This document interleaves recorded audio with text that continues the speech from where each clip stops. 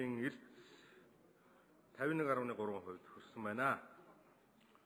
Улсын хурлын 2018 оны хаврын ээлж чуулганы 05 дугаар сарын 25-ны өдрийн нэгдсэн хуралдааны ажиллагаа нээснийг мэдэгдэе.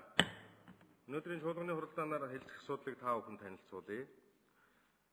Ардчилсан хувьсгалын хангалтлагчдад төрөөс тусламж хөнгөлөлт үзүүлэх тухай хуулийн төсөл энэ асуудлыг өчигдөр хэлэлцэж байгаа ардчилсан намын бүлэг завсарлага авсан нэг өдрийн завсарлага авсан үргэлжлүүлж одоо хэлэлцэнэ.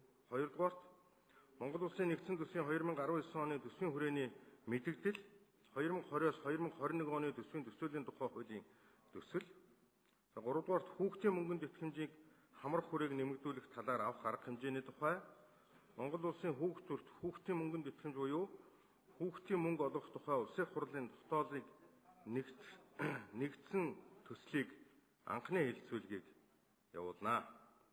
За үдээс хойш даргын зөвлөлийн хурлаар улсын хурлын гишүүн оюун чимгээс зээлийн хүүг бууруулах асуудлын хүрээнд засгийн газраас авч хэрэгжүүлж байгаа ажлын талаар ерөнхий сайдаас асуулга тавьсан байлсан. За засгийн газар бол асуулгын хариугаа ирүүлсэн. Ингээ өнөөдөр 15 цагт энийг явуулъя гэж байтал 5 сарын 23-ны өдөр бол улсын хурлын гишүүн оюун чимэг ерөнхий нарийн бичгийн даргын гадаад айлчлалын бүрэлдэхүүнд орж явах болсон тул энэ 25-ны өдрийн асуулгыг чуулганы нэгдсэн хуралдаанд явуулахыг хойшлуулж өгөөч гэсэн хүсэлтийн бичиг ирүүлсэн. Тийм учраас үдээс хойш бол засгийн газрын мэдээлэл байхгүй, асуулгын хариу байхгүй болжээ. Энэ өчигдөр ийм бичиг ирсэн учраас ийм боллоо. За ингээ хэлэх асуудалтай холбогдуулаад үг хэлэх гишүүн байна уу? За болдог гишүүнээр Бацаалан гишүүн үг хэлье. Би хоёр асуудлыг улсын хурлынхаа гишүүдэд хандаж хэлхийг хүсэж байна. Жил гарны өмнө Эрдэнэтийн 49% холбоотой шийдвэрийг Монгол улсын хурл гаргасан. Энэ шийдвэр үндсэн хууль нийцэж байгаагүй үндсэн хуулийн дэс тогтоосон. Гэсэн хэдий энэ шийдвэрийн биелэлт 0 байна. Улсын хурл гаргасан шийдвэрийн хойноос өдөр шөнөгүй зүтгэж байж Монгол улсад хуульч ёс тогтноо. Ялгууртайгаар хандаж болохгүй. Нэг даргын чигд юм уу, нэг олигархийн компанид асуудалтай төрийн бодлогыг сөрөө зогсохоор улсын хурл нь гар мухардаад буугаад өгдөг байж болохгүй гэдэг хэлмээр. Энэ дээр улсын хурлын дарга онцгой анхаарал хандуулж өгөөч. Шаардлагатай бол энэ хуулийн тогтоолыг хэрэгжүүлэх хангах ажлын хэсэг байгуулад явъя гэдэг хүсэлтэй байна. Хоёр дахь асуулт.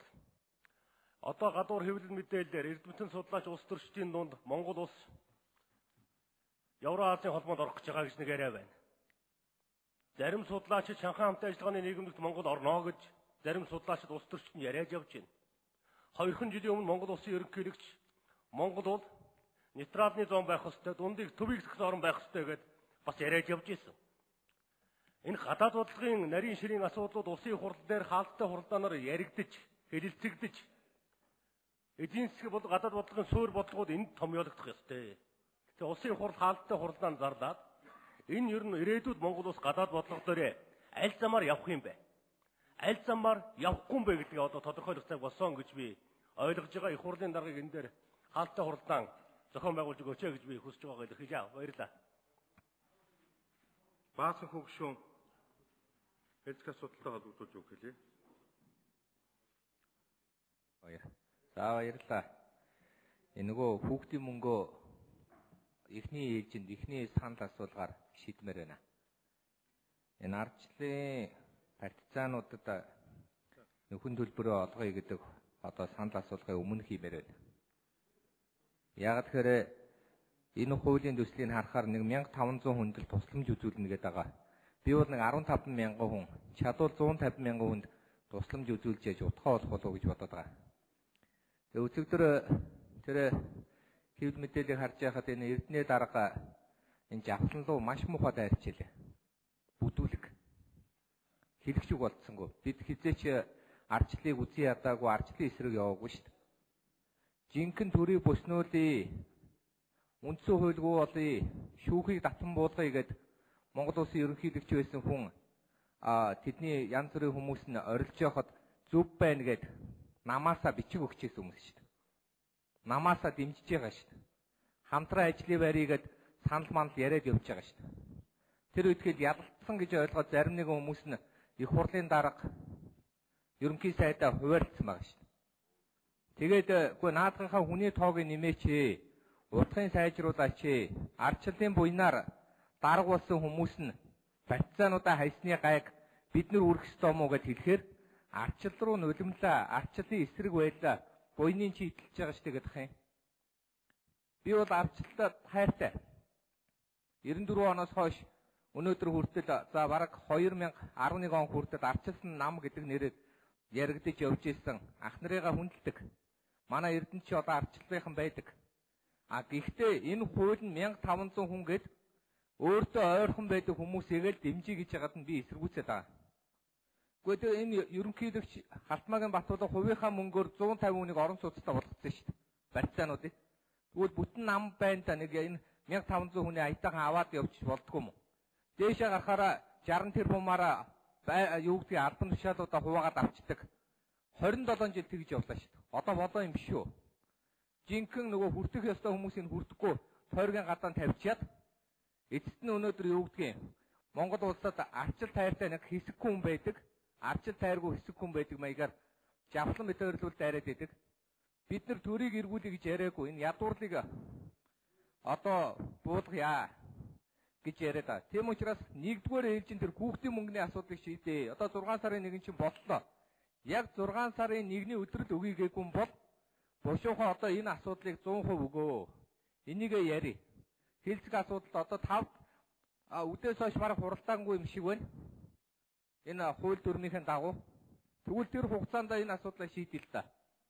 Тэгэхгүй болохоор зүгээр өнөөдөр юу гэдгийг партизануудаар халахвч игээл жинхэнэ анархизмыг бий болгож байгаа хүмүүс шүү дээ энэ нөхдүүд. Ялангуяа Эрдэнэ. Дээр намайг алны хядна. Тэнийг мангар дуудаад ирсэн. Сая жавхлан болохоор бас юу гэнэ вэ? Янз бүрээр яриад. Үнэн шүү дээ. 27 жил энэс сайн явах боломж байсан. Жинхэнэ ардчлалын төлөө лантуугаг шагнах хэрэгтэй. Лантуу гэдэг одоо хотын дарга байсан тухайн үедээ. Тэр хүн өнөөдөр ямар боломж гаргаж яаж явж шийдсэн бэ гэдгийг бид өнөөдөр бас мартаж болохгүй. Батмөхгүйг бодох хэрэгтэй. Олон тэр хүмүүсийг бодох хэрэгтэй. Тэгэхгүй болохоор өнөөдөр зүгээр 1500 хүнийг дэмжиж гээд 150 мянган хүнийг дэмжиж гэж ормоор байна шүү дээ.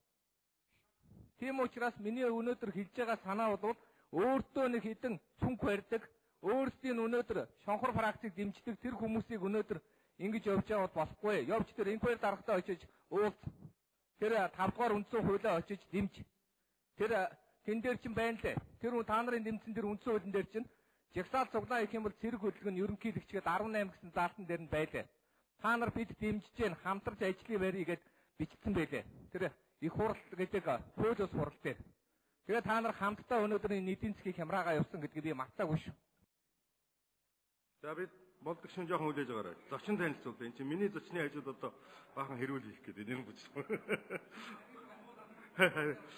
Улсын хурлын даргын култын урилгаар Төв аймгийн Арх ус цумын иргэдийн төлөөлөгчдийн хурлын төлөөлөгчд болон засаг даргын хамгийн газрын ажилтнууд улсын хурлын үйл ажиллагаа төрийн ордонтой танилцж байна.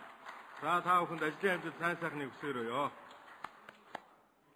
За болдог шин хэлэх асуудалтай холбогдуулж үг хэлнэ. За баярлалаа. Тэгээд одоо эхний асуудал энэ ардчилсан хувьсгалын анхдагчдын асуудал санд хураах гэж байна да. Тэгээд их хурлын дараа ирсэн анхаарах үстэй. Бид байнгын орон дээр нэлээд нухацтай сайн яриад ойлголцоод ямарсан хуулиа хэлцэх асуудлаа шийдээд дээжээ дотор нь одоо ингээд шууд мөнгө төгрөг хүний тоо дэндүү их одоо наривчлалын асуудал нь ороод байгаа юм да. Тэр бол энэ хэлцэх хэсгээр бол хэрэггүй бах уу? Одоо бол байнгын орон дээр зөвшөөрсөн шиг ингээд энэ асуудлаа шийдээд тэгээд тухайн үед яриад ер нь бол эргэжил яалтчгүй энэ ардчилсан хувьсгал гэдгийг үнэхээр аль нэг нам хөдөлгөөнд өвчлүүдгийг болий энэ 30 жилийн ойн өндөрлөгдөр одоо ерөөсөө Монголын ард түмний өөрийнх нь ололт тэгээд цаашид яаж энэ ололтоо батгаж явах вэ гэдэг ийм ухаарлын ухамсарын зөвшөлтслийн ийм баяр үйл явдал болгоё гэд ингээд энэ ажлын эхлэл энэ зөв сайхан эхлэл болох юм байгаамаа. Тэгээ энийг бол та бүхэн сандаа өгч үзтээ гэж бодож байна. Юуны хувьд хэлцэх асуудлын хувьд өнөөдөр ингээд ерөнхий сайдын мэдээлэл байхгүй болчихж байгаа юм байна л да. Тэгээ бид одоо хэдэн 7 хоног хууль зүйн байнгын орон дээр бол бэлэн болцсон байгаа. Улсын хурлын хууль зүйн байнгын орооноос ажлын хэсэг гараад зоригийн аллагын аимшигт аллагын тэр асуудлаар бол одоо хэд хуралдаад дүгнэлтээ гаргацсан байгаа. Тэгээд үдээс хойш хууль зүйн байнгын ороо хуралдуулаад тэр дүгнэлтийг хилцүүлээд тэрний чинь дагуу ингээд авах хэд хэдэн саналууд байгаа юм да, маш бодтой саналууд. Тэгээд ийм бодтой саналуудыг хилцүүлээд тэгээд 7 хоногийн байнгын ороогоор одоо хуулийн дагуу улсын ерөнхий прокурорын мэдээллийг одоо энэ их хурл хуулиар зөрчөөд 2 жилдээ явж байна. Их хурлын дарга та их хурлын даргын үед их хурл хууль зөрчихгүй байхыг хангах үүрэгтэй. Нямбатар гишүүнтэй хэд хэдэн удаагийн чуулган дээр асуудлыг тавьсан. Их хурлын гишүүдийг бол ялгаж үзэж болохгүй. Санал тавингууд нь хүлээн зөвшөөрдөг гишүүд, санал тавихаар сонсоог юм шиг өнгөрдөг гишүүд гэж байж болохгүй л дээ. Тэгэхээр энэ асуудлууд дээр бол одоо их хурл сонсогчтой асуудлуудаа сонсоод тэр хэвлэл мэдээлэлд прокурорууд яахан чөлөөтэй эрх чөлөөгөө үндсэн хуулиараа эдэлж байна. А гэхдээ их хурлаас томилогдсон хуулиараа их хурлын өмнө ажлын хариуцсан тайлбарладаг байгууллагын хувьд бол ганц ч гэсэн удаа энд ирээд хуулийнхаа тэр хэрэгжилтийг хангаад их хурлын гишүүд өнөөдөр маш олон асуудал байгаа гэж би итгэж байна. Бидэнд ч гэсэн маш олон асуудлууд бол байгаа. Тэгэхээр энэ бүгд дээр ард түмнийхээ өмнө бол бүгдээрээ одоо хариуцлагатай ярилцаж энэ асуудлуудад бол хариу өгөх шаардлагатай гэж бол хэлмээр байна. Тэгээ өнөөдрийн чуулганыг бол алдмааргүй байна. Ийм асуудлууд бол байгаа. За түрүүн Зандан шатрын гишүүн ч гэсэн одоо тулгамдаад байгаа олон асуудлуудыг бол Бацандан гишүүн асуудлыг тавилаа. Үнэхээр та бид 2 жилийн турш ярьж байгаа шүү. Эрдэнэтийн 49-г та нар аль нэг намд тохоод тэгээ сонгууд бол үнэлэхгүй юм амжилт гаргасан. Одоо яг ингэ байдлаар материал нулимс одоо биш шийдвэрээ гаргасан гэж материал нулимс унгаагаад тэгээд дараагийн сонгуулиудаа энэ асуудлаар бол бэлдээд цаанаа бол эцсийн хэн байгаа нь юу байгаа нь энэ бол хаашаа хөдлөж байгааг нь бол та бүхэн бид нүүрэн дээр ил харж байгаа шүү дээ. Тэгэхээр ийм асуудлуудаа өнөөдөр энэ их хурл ярихгүй бол одоо ингээд 6 сар гарлаа. За тэгээд дэлхийн хөлбөмбөг эхэлнэ. За ингээд үндсэндээ бол чуулган дуусахад одоо идэвхтэй бүтээч ажиллах нэг 2, 3, 7 хоног үлдлээ. Тэгээ үнэхээр дэндүү одоо хариуцлагагүй, дэндүү цаг алдсан, дэндүү тулгамдсан асуудал одоо хойшин тавьсан. Тэр намуудын хууль, сонгуулийн хууль ер нь одоо үнэхээр одоо энэ их хурлын энэ чуулганы зайлшгүй шийдэх ёстой асуудлууд, гэр хорооллын хөгжлийн тухай хууль одоо чуулган болгон дээр санд болгож байна. Ерөөсөө ядаж нэг хэрэгтэй үгүй хэлцэх үсгийг нь бол шийдчих яагаад болдгүй юм хуулиуд байдаг юм бэ? Газар өмчлийн тухай хууль, одоо энэ баялагын хуваалтын тухай хууль гэдэг ийм асуудал чи өнөөдөр энэ ард түмэн хариулт хүлээгээд гадна талдаа цөхөрж шít. Тэгэхээр бүгдээрээ одоо нэг одоо их хурл төрийн эрх барих дээд байгууллага Монголын ард түмнийг төлөөд суугаа 76 гишүүний хувьд энэ асуудлуудад нэг хариу өгье.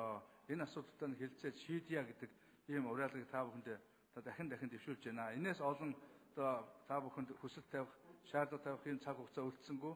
Өнөөдөр одоо энэ дагуу одоо даргын зөвлөл дээрээ одоо холбогдох ордог тэр энэ их хурлын дарга нар асуудлаа нэг яриач гэдгийг жирийн гишүүний хувьд та бүхнээсээ хүсэж шүү.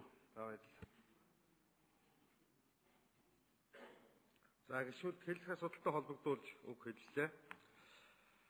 За гадаад харилцааны асуудлаар Бацандан гишүүн хөндөж ярьлаа. Энэ бас зүйтэй зүйл хөндөгдсөн.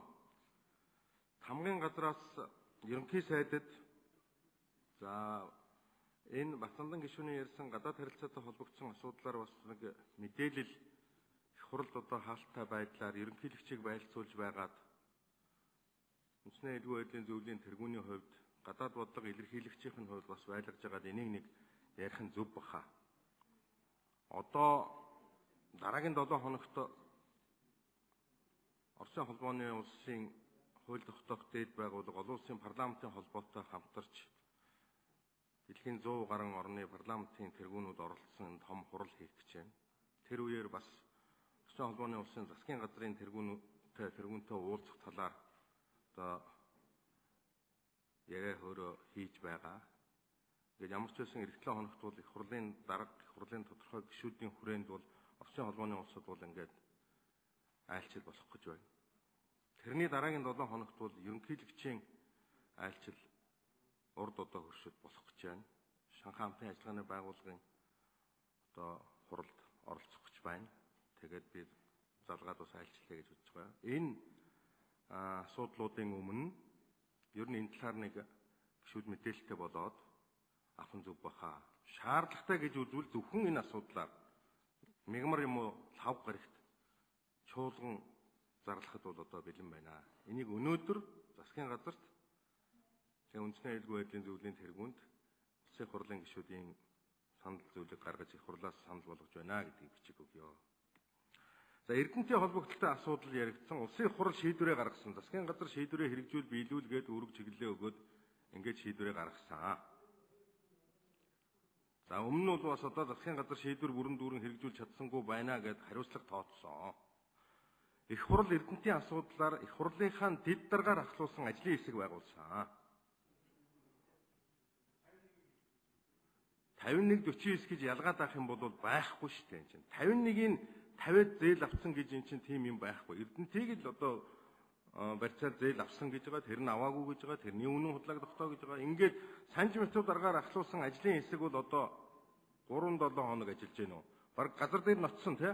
Үйлдвэр дээр ноцсон. Санж метр дараагууд ажиллаж байгаа. Би энэ талаар бол хурлын ажлын хэсэг бас нэг тодорхой чиг юм хэлэх байхаа гэж бодож байна.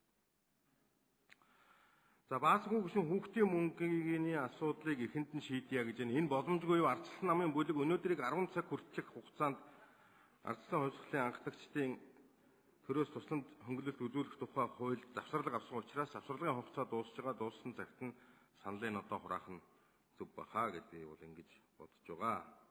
За тэр хоёр гишүүний холбогдлолтой асуудлаар одоо тэр барьсан зүйлүүд юм байдаг бол одоо тэр гишүүд хоорондоо бас нэг ойлголцож бие биендээ хүндэтгэлтэй хандаж цаашаа бол ажиллах нь зүүн хэрэгэ гэж бодож байна. За болд гишүүн улсын хурл хууль зөрчсөн тухай бас ярьлаа. Хэрвээ улсын хурлыг та хууль зөрчсөн гэж үзэж байгаа бол улсын хурл хууль зөрчсөн үгүйг тогтоодог бас байгууллага бий. Тэнд одоо хандаж болно.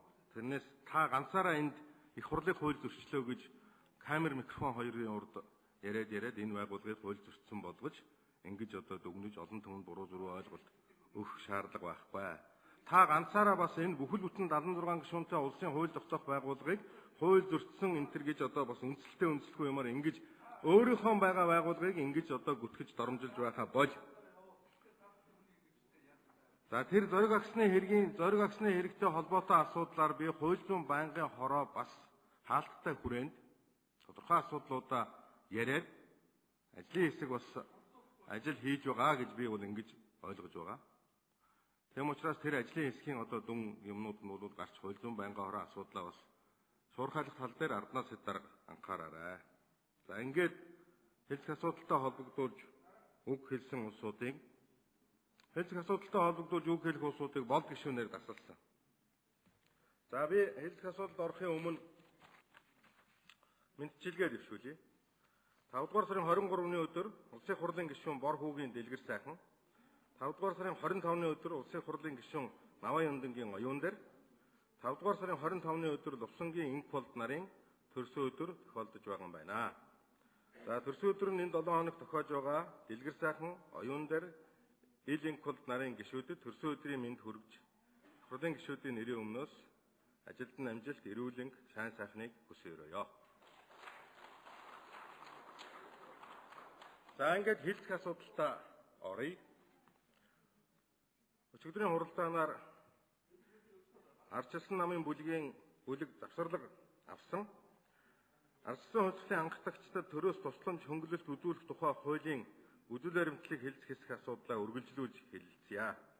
Завсарлага авсан талаараа бүлгийн дарга Эрдэнэт үг хэлэх үү та? За Эрдэнэт даргын микрофоныг өгье.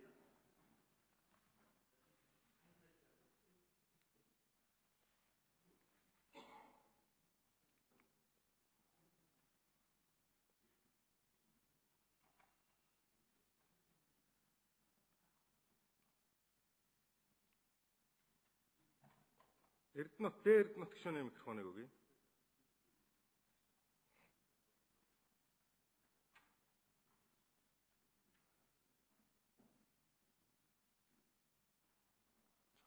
За баярлалаа.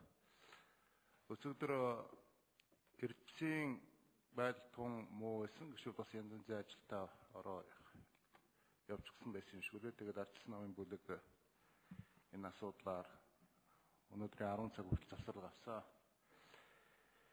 Би гişүүдтэйгээ нэг л юм ойлгосоо гэж бодож байна. Энд эдийн янзын бүхэнд бие нөгөө дайрах шаардлага байхгүй. Үнэхээр харанхуй хаагдмал байсан нийгмийг энэ хэдэн цөөхөн тэмцэгч нарын хүчээр л өөрчлөлтийг явуулсан гэж ингэж хардгаа. Ямдар төшөөнэ болж үзэх юм байхгүй.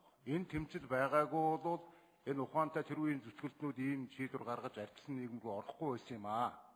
Аль нь анхдагч вэ гэдгээ бид нар үнэхээр сайн ойлгох хэрэгтэй. Энэ дэр маргах юм байхгүй. Ардсан нийгэмд ардсан Монгол улс болсноороо онсноос алдсан ихээ. Өнөөдөр ингээд бие бинийгээ харааж өрөөж байгаа нь бол энэ нийгмийн ач үеинд бид нар ингээд сууж байгаа гэдгээ Хямбугаан ч гэсэн энэ 76-аас мартаж болохгүй гэдэг би нэг сануулаар хэлчихье гэж бодож байна. Тэгээ одоо бол сан тураалтаа явуулаад бидний завсралын хугацаа дууссан энэ асуудлаа цаашд нь хэлц хэсгээ шийдээд ажлын хэсгээ байгуулад болж үтж байгаа, болж үтгэхгүй байгаа зүйлээ хэдүүлээ шүүгээд энэ асуудлаа нэг дэш нь болгоод хуулийн хэлцүүлгийг явуулаад цааш нь явуулах нь зүйтэй гэж би үзэж байна. За баярлалаа. За, ардсан намын бүлгийн завсарлага ингээд дууссан байна. Бүлгийн дарга тайлбар хийлээ. Одоо ардчилсан хувьсгалын анх тагцлагч төрөөс тусламж хөнгөлөлт үзүүлэх тухай хуулийн төслийн үдэл баримтлалыг хэлэлцэх нь зүйтэй гэсэн саналын томьёоллоор санал хураалт явуулъя. Санал хураалт явуулж байна шүү дээ.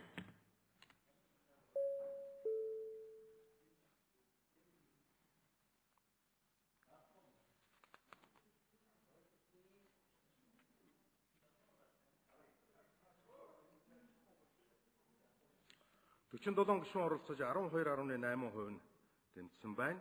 За хууль төсвийн байнгын хороо үлэмж.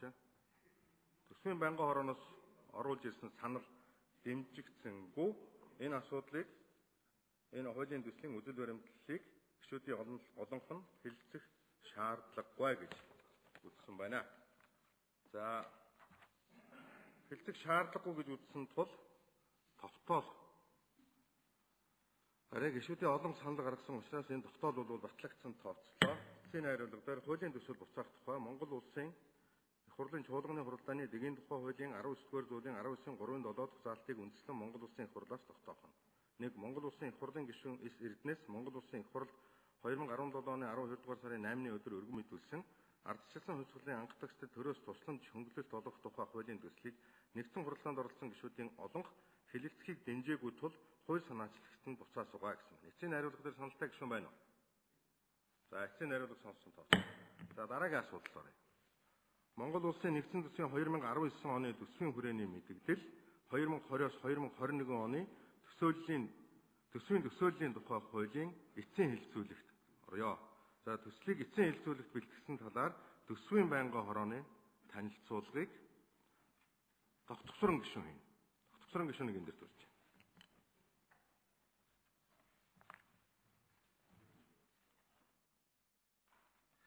Улсын их хурлын дарга эрхэм гишүүдээ Монгол улсын засгийн газраас 2018 оны 4-р сарын 30-ны өдөр улсын их хурл өргөн мэдүүлсэн Монгол улсын нэгдсэн төсвийн 2019 оны төсвийн хүрээний мэдээлэл 2020-21 оны төсвийн төсөөллийн тухай хуулийн төслийн анхны хэлэлцүүлгийг улсын их хурлын чуулганы 2018 оны 5 дугаар сарын 17-ны өдрийн хуралдаанаар хэлэлцээд эцсийн хэлэлцүүлэгт бэлтгүүлэхээр төсвийн байнгын хороонд шилжүүлсэн билээ.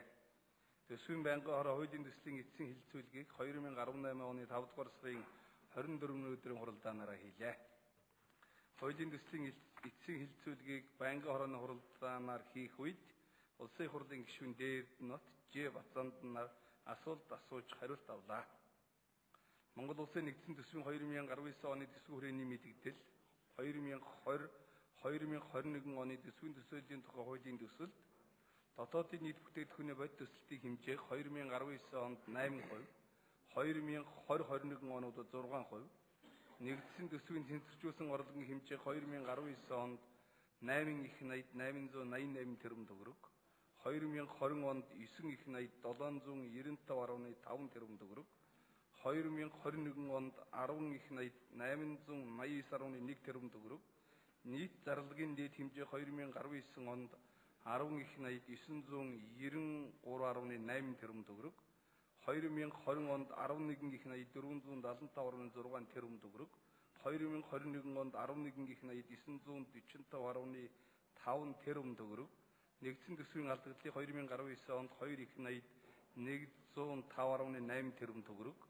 2020 онд 1 их 680.1 тэрбум төгрөг, 2021 онд 1 их 56.4 тэрбум төгрөг, засгийн газрын өрийг хэмжээг өнөөгийн үнэтээр илэрхийлсэн дүнг 2019 онд 19 их 210.2 тэрбум төгрөг, 2020 онд 18 их 648.4 тэрбум төгрөг, 2021 онд 17 их 529.4 тэрбум төгрөг, нийгмийн халамжийн тухай хууль заасны дагуу төсвөөс санхүүжүүлэх зардлыг 2019 онд 677.9 тэрбум төгрөг, 2020 онд 722 тэрбум төгрөг, 2021 онд 768.9 тэрбум төгрөг байхаар тусгасан байна.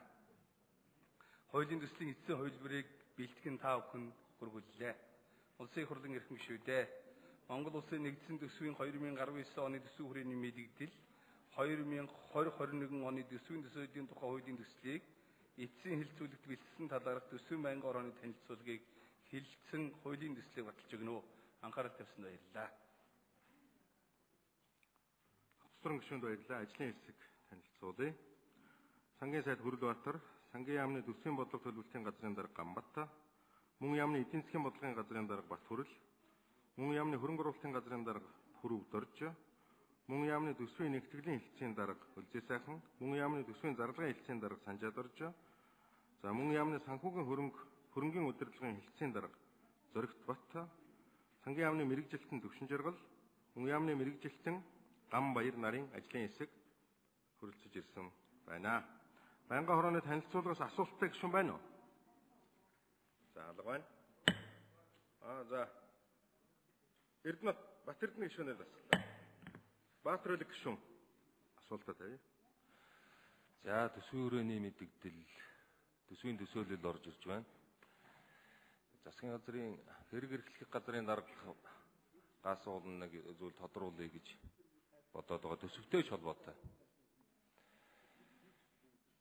Энэ ажил хаягт энэ суулттай холбоотой ажлын хэсэг засгийн газар дээр гарсан юм байна. Энэ яг тэгэхээр манай нийгмийн бодлогын байнгын хорооны хамаарах төрийн үйлчилгээний байгууллагууд, багш нар, эмч нар, сувилагч нар, эрүүл мэндийн байгууллагын, соёлынхан, шинжилгээ ухааны байгууллагын суулт зарлаад нэлээд удаж байгаа.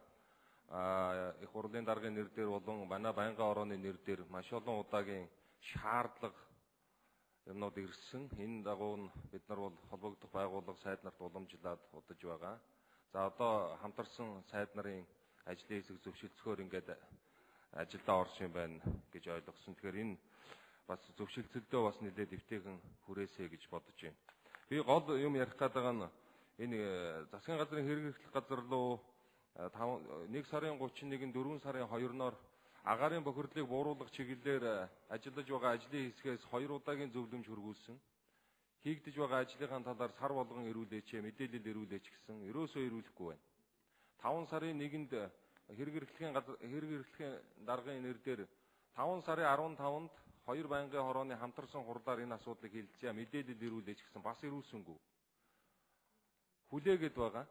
5 сарын 30-нд албан ёсоор чуулган дээр хэлчихээ. 5 сарын 30-нд нийгмийн бодлогын байнгын хороо, байгаль орчны байнгын хороо, улсын хурлаас байгуулсан ажлын хэсэг энэ агаарын бохирдлын талаар засгийн газараас авч хэрэгжүүлж байгаа арга хэмжээний талаар мэдээлэл сонсноо. Тайлан мэдээлэл юмнуудаа ирүүлээ. Олон удаа бичих цаасаар хандлаа. Яагаад тэгэхээр 2019 оны 5 сарын 15-наар Улаанбаатар хотод түүхийн үрс оруулахгүйгээд засгийн газар зарласан шийдвэр гарсан гэж ойлгож байгаа. Яг жилийн дараа ийм шийдвэр үйлчилж эхлэх учраас энэ жилийн хугацаанд хэн хариуцаж, ямар төсвөөр, ямар үйл ажиллагааг явуулах гээд байгаа, хэн хяналт тавих гээд байгаа юм. Тэр төсвөө яаж шийдэх гээд байгаа гэдэг энэ ажлуудаа, энэ ажлынхаа төлөвлөгөөг маш тодорхой танилцуулаа байнгын хороон дээр. Энэ танилцуулга юмнуудаа ирүүлээ. Их хурлын байнгын хороо ажлын хэсгийн ажлыг уйж байна. Энэ асуудалдаа засгийн газрын хэрэглэх газрын дарга орчны бохирлыг бууруулах үндэсний хороо холбогдох яам нийслэл энэ асуудалд анхаарч энэ 7 хоногт эх 7 хоногийн 1-р 2 дахь яаралтай материал юмнуудаа ирүүлээрэй гэдгийг албан ёсоор анхааруулж хэлье. За, Баатар улиг гишүүн үг хэлжлээ. Бэ Батэрдэн гишүүн. За баярлалаа. Танад нэг 2-3 асуулт байна. За нэгдүгээр энэ ер нь төсвийн хүрээний мэдээллийн засгийн газрын өрийг бууруулах чиглэлээр ямар одоо зорилт тавьж байгаа вэ? Энэ засгийн газрын өрийн одоо бүтцэнд тухайлах юм бол оюутлагын 34% холбоотой хоримтлагдж байгаа өр нэмэгдэж байгаа юу? Тухайн үед гаргасан шийдвэр нь ийм алдаатай шийдвэр гарсан учраас энэ засгийн газрын өрийг нэмэгдүүлээд байгаа нэг том хүчин зүйл нь бол энэ оюутлагын 34% холбоотой ийм өр болов уу гэж бодож байгаа. Уг нь бол байгалийн баялаг эзэмшигчийн хувьд бол Монголын төр 34%-ийг бол үн төлбөргүйгээр авах ийм хууль эрх зүйн зохицуулалттай байсныг тухайн үеийн эрх мэдэлтэй нөхдүүд их хурлаар одоо хуулийн өөрчлөлүүлээд ийм одоо гэрээ хийсэн гэж. За нэг хоёрдугаарт бол энэ эдийн засгийн бүтцэд одоо ямархуу одоо өөрчлөлт гарч байгаа вэ? Гадаад зах зээл дээр манай бараа бүтээгдэхүүн үн нэмэгдэж байгаатай холбоотой за мэдээж эерэг нааштай өөрчлөлтүүд гарч байгаа. Өөр одоо бодлогын төвшөнд одоо ямар ажлуудыг шийдэж байгаа вэ? Эдийн засагт одоо бүтцийн олон төрөлтэй болох нөгөө солонгоруулна гэж ярьдаг энэ талаар одоо ахис дэвшил байна уу? Боловсруулах салбар, аял жуулчлалын талаар бол нэлээд одоо эдийн засгийн голлох салбар болгоно гэсэн том зорилт байгаа. Энэ маань одоо ямар төвшөнд байна? Хөдөө аж ахуйн талаар гэх мэтлэнгээр. За нэг ийм зүйлийг одоо асууя гэж ингэж бодож байгаа.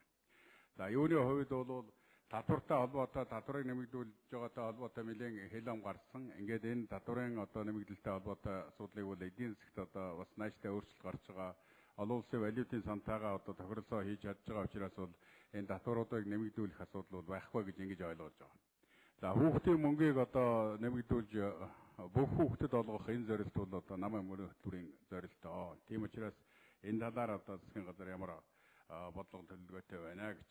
За хамгийн сүүлд асуух юм бол энэ агаарын бохирдлтой холбоотой юм. Одоо харьцангуй өрийн дулаан болцсон салхи шуурга эхлээд ингээд агаарын одоо утааны хувьд бол харьцангуй намжигдсан байгаа. Тэгээ бид нар бол таг сайхан мартаж байгаа. Тэгээд одоо намраа өвөл гэдэг чинь бол хаяанд шүү дээ. Сая Баатар улиг дарга одоо маш тодорхой хэллээ. Их хурлаас байгуулагдсан энэ ажлын хэсэг бол тодорхой одоо үр дүнтэй ажлуудыг хийсэн. Их хурлаар одоо хоёр ч хуулинд өөрчлөлт оруулсан. Энэ өмнө нь одоо хэлээ амтай татан болгогдсон тэр цэвэр агаар санг одоо эргүүлж байгуулах, энд бас тодорхой хэмжээний хөрөнгө мөнгө төвлөрүүлэх гээд хийсэн ажлууд байгаа. Тэгэхээр зэрэг засгийн газар бол чухал шийдвэр гаргасан 19 оны одоо 5 сараас төвхөн үрсийг Улаанбаатарт оруулахгүй гэж. За энэ одоо амаргүй мөртлөө ийм шийдвэр гаргасан энэ шийдвэрийн хэрэгжилтийг хангахад бол энэ дээр одоо агаарын бохирдлыг бууруулахтай холбоотой авч хэрэгжүүлэх их хурл энэ гаргасан энэ шийдвэртэй үед бол засгийн газраас ямар одоо арга хэмжээнүүд авах юм бэ? Энэ одоо түншнийхээ бүтцэд өөрчлөлт оруулах чиглэлийн бол бид танилцаад үзээд байхаар зэрэг энэ дээр бол ер нь дөрвтэй юм огт одоо шийдэгдэхгүй байгаамаа.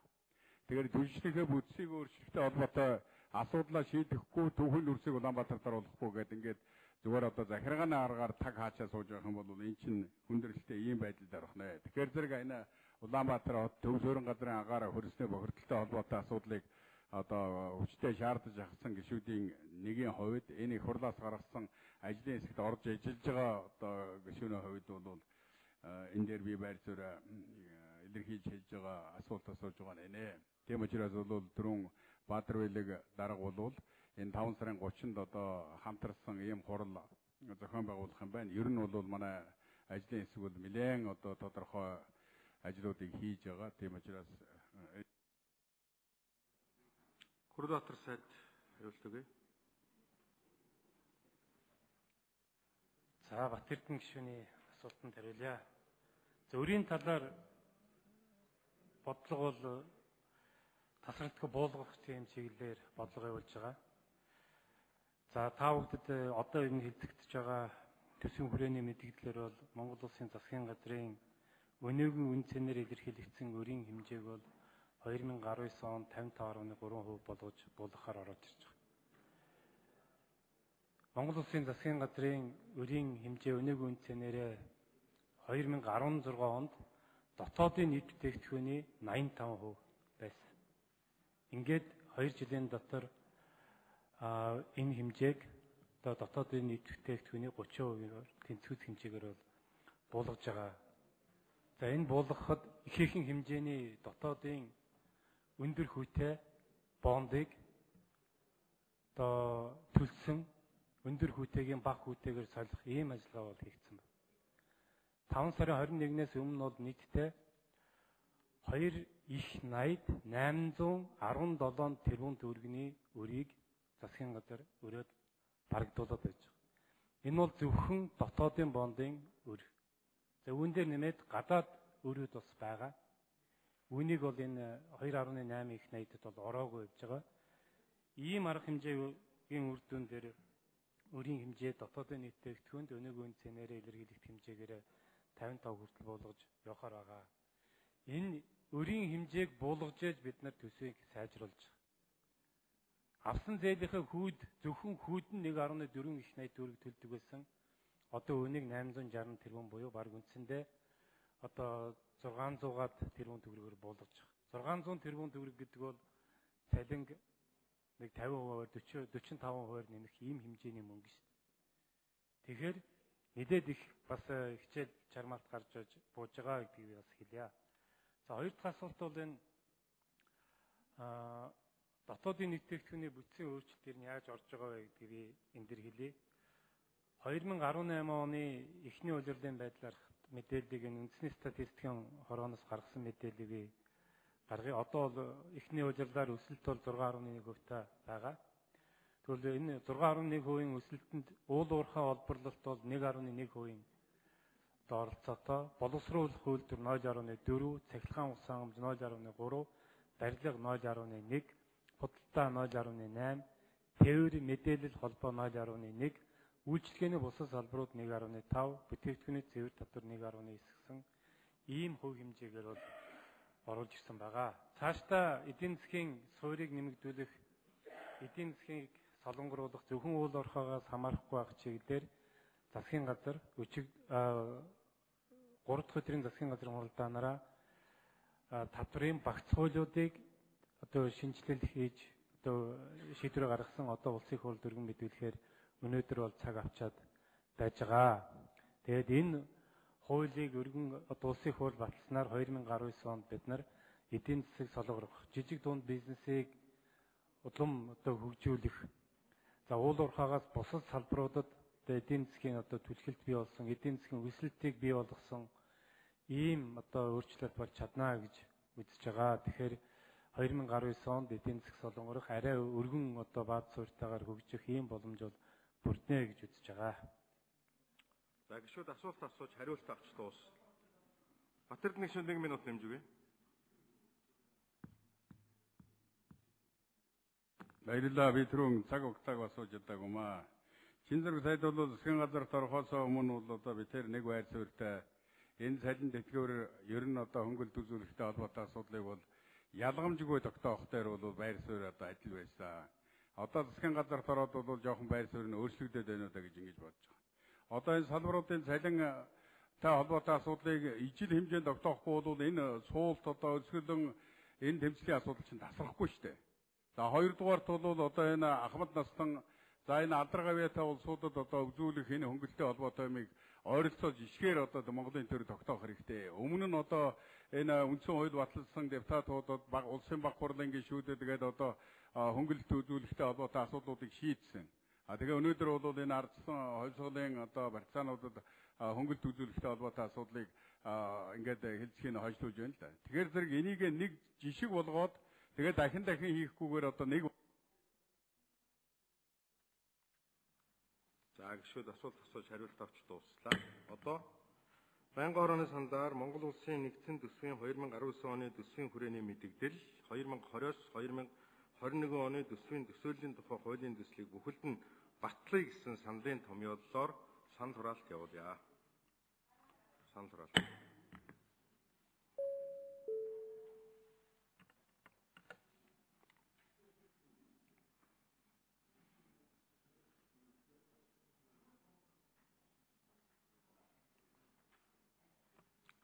50 гишүүн оролцож 80%-аар санал дамжигдаж хуулийн төсөл батлагдлаа. За гишүүд ажлын хэсэгт баярлалаа. Хуулийн төсөл батлагдаж. За дараагийн асуудал. Хүүхдийн мөнгөнд итгэмжийн хамар хүрээг нэмэгдүүлэх талаар авах арга хэмжээний тухай болон Монгол Улсын хүүхдүүд хүүхдийн мөнгөнд итгэмж буюу хүүхдийн мөнгө олох тухай Улсын хурлын тогтоолын нэгдсэн төслийн анхны хэлэлцүүлгийг явуулъя. За төслийн талаар төсвийн байнгын хороо санал дүгнэлт гаргасан. Санал дүгнэлтийг Амар Заяа гишүүн танилцуулна. Амар Заяа гишүүнийг эндэрт урьж байна.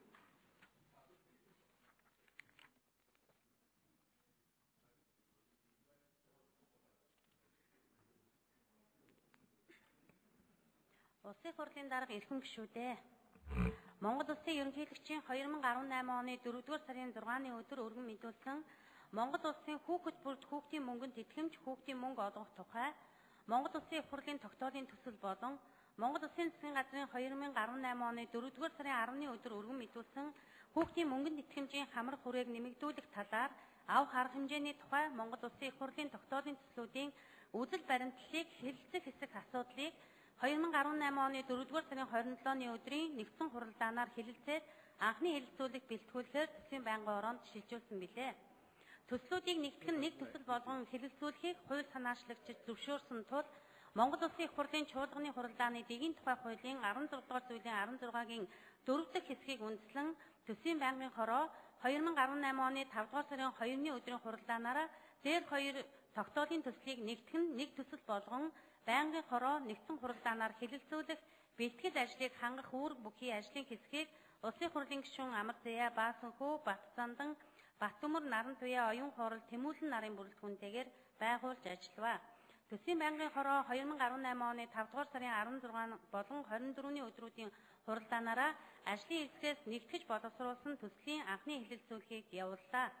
Ажлын хэсэг 2018 оны 5 дугаар сарын 3, 10, 16-ны өдрүүдэд тус хуралдаж санал дүгнэлт гарган байнгын хороонд танилцуулсан юм а. Хууль санаачлагчдын өргөн мэдүүлсэн тогтоолын төслүүдийн үзэл баримтлалыг алдагдуулахгүйгээр доор зарчмын 3 асуудлыг ажлын хэсэг санал дүгнэлтэндээ тусгажээ. Үүнд 1. Улсын төсвийн халамжийн санд 2018 онд төсөвлөсөн 375 тэрбум төгрөгийн их усүрээр хүүхдийн мөнгөнд итгэмж, ахмад зайчин, алдар цолтой ахмад насны хөнгөлөлт, урамшууллын зардал, насны хишиг, алдар тэхийн одонтой эхчүүдийн тэтгэмж, цалинтай ээж хөтөлбөр болон ядуурлын түвшинтэй нийцүүлсэн халамжийн шинэ хөтөлбөр зэргийг санхүүжүүлэхээр батлагдсан байна. Тиймээс хүүхдийн мөнгөнд итгэмжийг хүүхэд бүрд олгоход шаардлагадах нэмэлт санхүүжилтийг одоо хэрэгжиж байгаа дээр халамжийн хөтөлбөрүүдийн хэрэгжилтийг зогсоох эсвэл хамар хүрээг нь бууруулж шийдвэрлэх боломжтой.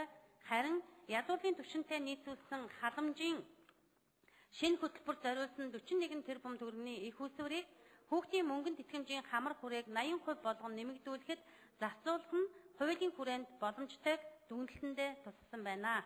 2. Хүүхдийн мөнгөнд итгэмж авах хүсэлттэй өрхийн судалгаа хийж хүсэлт гаргасан иргэдэд хүүхдэд хүүхдийн мөнгөнд итгэмжийг олгох асуудлаар олон улсын холбогдох байгууллагуудтай зөвшөлдөж Монгол Улсын засгийн газрын 2016-аас 2020 оны үйл ажиллагааны хөтөлбөрийн биелэлтийг ханган ажиллахыг засгийн газарт даалгах. Мөн 3. Хүүхдийн мөнгөнд итгэмжийн хамар хүрээг үе шаттайгаар нэмэгдүүлж цаашид хүүхэд бүрд олгох асуудлыг судлан саналаа холбогдох хууль тогтоомжийн өөрчлөлтийн хамт улсын хурал танилцуулахыг засгийн газарт үүрэг болгон төсөл тусах саналтай байгаагаа дурдсан байна. Ажлын хэсэг зарчмын дээрх асуудлуудыг тусган улсын хурлын 2 тогтоолын төслийг нэгтгэн хүүхдийн мөнгөнд итгэмжийн хамар хүрээг нэмэгдүүлэх талаар авах арга хэмжээний тухай Монгол Улсын хурлын тогтоолын төслийг боловсруулан Монгол Улсын хурлын чуулганы хуралдааны дэгийн тухай хуулийн 16 дугаар зүйлийн 16-гийн 7 дахь хэсгийг үндэслэн байнгын орооны хуралдаанд танилцуулсан юм а. Байнгын орооны хуралдаанаар нэгтгэсэн тогтоолын төслийн анхны хэлэлцүүлгийг явуулах үед Улсын хурлын гишүүн Батнасан, Батцаандан, Бямцогт, Мөнхбат нарын гаргасан зарчмын зөвлөлтөд санал нь зохицуулах харилцааны хувьд ижил байсан тул өрхийн мэдээллийн нэгдсэн санд бүртгэгдсэн өрхийн 0-18 хүртэлх насны хүүхдийн мөнгөнд итгэмж авах хүсэлт гаргасан хүүхэд бүрд хүүхдийн мөнгөнд итгэмжийг сар бүр бэлэн мөнгөөр олох нь зүйтэй гэсэн томьёолоор санал хураалгахад хуралдаанд оролцсон гишүүдийн олонх нь дэмжээгүй болно. Мөн Улсын хурлын гишүүн Батцандан төслийн 2-ын 4 дахь дэд заалтыг хүүхдийн мөнгөнд итгэмж авах хүсэл гаргаагүй улмаас улсын төсөвт үлдэх зөрүү мөнгөөр хүүхдийн хөгжлийн сан байгуулж, хүүхдийн хөгжилд хөрөнгө оруулалт хийх асуудлыг судалж, холбогдох хууль тогтоомжийг боловсруулан улсын хурал танилцуулах гэж төслийн 2-ын 2 дахь дэд заалтыг нийгмийн халамжийн тухай хуулийн 3-1-11 заасан босох шугамын харгалзах оноог шинжлэх гэж тус өөрчлөлт санд гаргасныг хуралдаанд оролцсон гишүүдийн олонх дэмжээгүй болно. Ажлын хэсгийн нэгтгэн боловсруулсан улсын хурлын тогтоолын төсөл болон хуралдаанаар улсын хурлын гишүүдийн гаргасан зарчмын зөрүүтэй саналын томьёолыг та бүхэнд хүргүүллээ. Нэгтгэсэн төсөлд Монгол Улсын засгийн газрын өргөн мэдүүлсэн төсөл тусгагдсан хүүхдийн мөнгөнд итгэмжийн хамрах хүрээг 80% болгох асуудлыг Монгол Улсын ерөнхийлөгчийн өргөн мэдүүлсэн төсөл тусгагдсан хүүхдийн мөнгөнд итгэмж авах хүсэлт гаргасан хүүхэд бүрд олгох асуудлын их усрын талаар холбогдох олон улсын байгууллагатай зөвшөөрлөх үе шаттайгаар шийдвэрлэх замаар хүүхэд бүрд олгох асуудлыг судалж, саналаа холбогдох хууль тогтоомжийн өөрчлөлтийн хамт улсын хурал танилцуулах үүргийг засгийн газар таалгахаар тус төсөл тусгасан болно. Улсын хурлын эрхэм гишүүдээ хүүхдийн мөнгөнд итгэмжийн хамрах хүрээг нэмэгдүүлэх талаар ав харах хэмжээний тухай болон Монгол Улсын хүүхэд бүрд хүүхдийн мөнгөнд итгэмж, хүүхдийн мөнгө олгох тухай Монгол Улсын хурлын тогтоолын төслүүдийг нэгтгэсэн хүүхдийн мөнгөнд итгэмжийн хамрах хүрээг нэмэгдүүлэх талаар ав харах хэмжээний тухай Монгол Улсын хурлын тогтоолын төслийн анхны хэлэлцүүлгийг явуулсан талаар тус байнгын хорооны санал дүгнэлт болон зарчмын зөрүүтэй саналын томьёолыг хэлэлцэн шийдвэрлэж өгнө. Анхаарал тавьсанд баярлалаа. Амар зоёгийн гишүүнд баярлалаа. Би ажлын хэсэг танилцуулъя. Сангийн сайд Хүрлбаатар, хөдөлмөр нийгмийн хамгааллын сайд Чинзөрөг, ерөнхийлөгчийн тамгын газрын дарга Инхволд, сангийн яамны төсвийн бодлого төлөвлөлтийн газрын дарга Гамбат, мөн яамны төсвийн бодлого төлөвлөлтийн газрын зарлагын хэлтсийн дарга Санжаа Доржо, за төсвийн бодлого төлөвлөлтийн газрын төсвийн зарлагын хэлтсийн мэрэгжилтэн Номин Эрдэнэ нарын ажлын хэсэг хүрэлцэж ирсэн байна. За байнгын хорооны гаргасан дүгнэлтээс асуулт гишүүд байвал нэрээ өгье.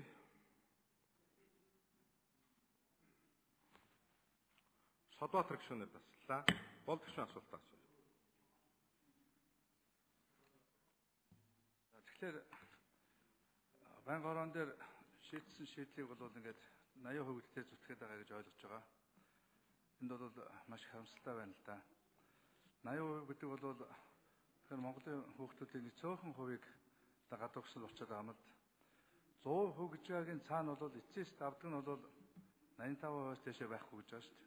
Өөрөөр хэлбэл 100% гэдэг энэ хүүхдийн мөнгө Монгол хүүхдийн бахархал болох тэр гол шин чанарыг алдагдуулаад чи бол ядуу учраас чи бол үнэхээр дутуу учраас гэж ингэж ялгсан юм мөнгө болгож байгаа нь бол зөвхөн энэ 4-5% хүүхдийг хаснараа Монголын хүүхдүүдээ үндсэн хуулийнхаа дагуу тэгшэрхтэй үндэсний бахархалтай ийм хүүхдүүдийг алдаж байгаа нь бол үнэхээр маш харамсалтай байгаамаа. Тэгээ уул нь энэ удаа ингээ ерөнхийдөө санд оруулж ирж байгаа нь хамгийн зөв байхгүй. Яг л бид нэр сонгуул болгоноор хүүхдийн мөнгөийг дэвшүүлдэг. Тэгээ анх ардсан нам дэвшүүлсэн учраас ингээ ардсан намын хүүхдийн мөнгө шиг ингээ явцсан. За сүүлдээ өнгөрсөн сонгуулиор бол Монгол ардын нам хүүхдийн мөнгийг хүүхд болгонд ялгарлахгүй болгоно гэдээ бүгдээрээ видео клип хийгээд ард түмэндээ амлаад мэдгдээ явцсан. Тэгээ энээсээ бол удалгүй ухраа явцсан. Тэгээд үндэсний эв нэгдийг илэрхийлэгч нам бус төрийн тэргүүн ерөнхийлөгчээс за энэ асуудлыг хүүхдүүдэд та нар нэг нам устын тоглоомоосоо гаргаа. Зүгээр одоо ингээд нийлж сууж ягаад шийдээд бүх хүүхдгээ шийдчих. Ингээд тэтэргүй наанч нэг нэмэгдээд авах мөнгө бол бараг байхгүй. Ерөөсөө энэ хүүхдийн мөнгийг ингээд энэс хойш энэ улс төрийн энэ зорилгод ашигладаг энэ бүх асуудлыг ингээд зогсоох ийм сайхан болцоог бидэнд олгосон байхгүй. Гэтэл та нар дахиад нэг хүүхдүүдийн 4-5% ингээд гудамжны гадна гаргаа хайчихлаар чинь одоо 20 оны сонгуульд ардын нам дахиж хүүхдийн мөнгийг хүүхд болгонд ялгаргүй болгоно гэж мөрийн хөтөл дэвшүүлэх ямар ч арга байхгүй шүү. Та нарт одоо ард түмэн итгэхгүй. Та нар бол зүгээр шившиг болно. Харин бид нар бол энийгээ дэвшүүлнэ. Бид нар энэгээрээ дахиж сонгуульд ялалт байгуулна. Яг бол Монголын хүүхдүүд бүгд эцэг эхтэй.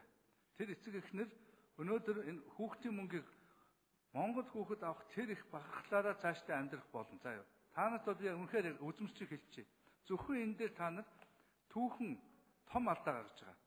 монголчуудаа ядгуулан гадуурхдаг тэр социализм үеийн тэр буруу ард түмнээ хагалдаг, хуваадаг, жигшдэг ийм одоо хооронд нь эвдрэлцүүлдэг тэр одоо мохоо үзэл бодол ард түмэн Монгол хүн дотроо дайсан зарладаг энэ бухан бодол өнөөдөр бол хүүхдийн мөнгөөр дамжиж бол өнөөдөр төрийн хууль болж төрийн бодлого болж өнөөдөр батлагдах гэж байна. Энд бол миний хувьд бол үнэхээр маш том харамсал илэрхийлж байна. Гэхдээ та бүхэн харж байгаарай. Одоо ард түмэн өнөөдөр тэмцэж байгаа. Ард түмэн өнөөдөр танаас гуйж авахгүй, гуйдаж авна. Энэ шаардлага одоо энэ гэр оролын ард иргэд өнөөдөр газрынхаа төлөө, өмчийнхаа төлөө, эрхийнхаа төлөө, амьдралынхаа төлөө тэмцэж байгаа шиг энэ хүүхдүүд чинь тэдний эцэг эхчүүд бас та нартай тэмцэх болно. Та нарыг энэ мөнгийг өгтөл тэмцэх болно, өгүүлэх болно гэдгийг л энд зориуд хэлье гэж бодож байна. Үг хэлжлээ болно шүү, тий. Батэрдэн гişүн асуулт тавь. За баярлалаа. Тэгэхээр энэ хүүхдийн мөнгийг одоо 80% нь олгохоор ийм тогтоолын төсөл оруулж ирж байна да. Тэгэхээр энэ хүүхдийн мөнгийг олгож эхэлснээс хойшх энэ 10 жилийн хугацаанд бол хүүхдийн мөнгийг авах ёстой хүүхдүүдийн 10% нь бол авдаггүй явж ирсэн ийм одоо судалгаа байгаа юм байна. Тэгэхээр зэрэг ер нь одоо хүүхдийн мөнгийг бол авах энэ хүсэлтэд илэрхийлсэн тийм өрөх үйлд нь хүүхдүүд нь одоо мөнгөний олгоод явах тийм боломж гарахгүй байгаа мó. Одоо энэ 80% нь хүүхдийн мөнгө олгохтой холбоотойгоор бол 684 мянган хүүхдэд 164.2 тэрбум төгрөгийг төсөвсөн байна л да. Тэгэхээр энэ хүсэлтэд гаргасан одоо дээр нь бол нэг 10 хүрэхгүй орчим хувь нэмэгдэнэ гэж бодоход ямар хэмжээний одоо хөрөнгөний их усүр шаардаад байгаа юм бэ? Энэ дээр нэг хариулт өгөөч. Болдог бол одоо хүсэлт гаргасан бүх хүүхдүүдтэй энэ мөнгөний олгоод явах нь бол зөв байна гэж ингэж би бол үздэг хөө. Өнөөдөр бол одоо уламжлаад ирсэн хуучин социалист тогтолцооны үеэс эхлээд одоо хүүхдийн мөнгө олгож эхэлсэн байдаг. Тэгэхээр тэр хүүхдийн мөнгөөр одоо хүн болсон өдий зэрэгт хүрсэн хүмүүсийн одоо төлөөлөл бол бий байгаамаа.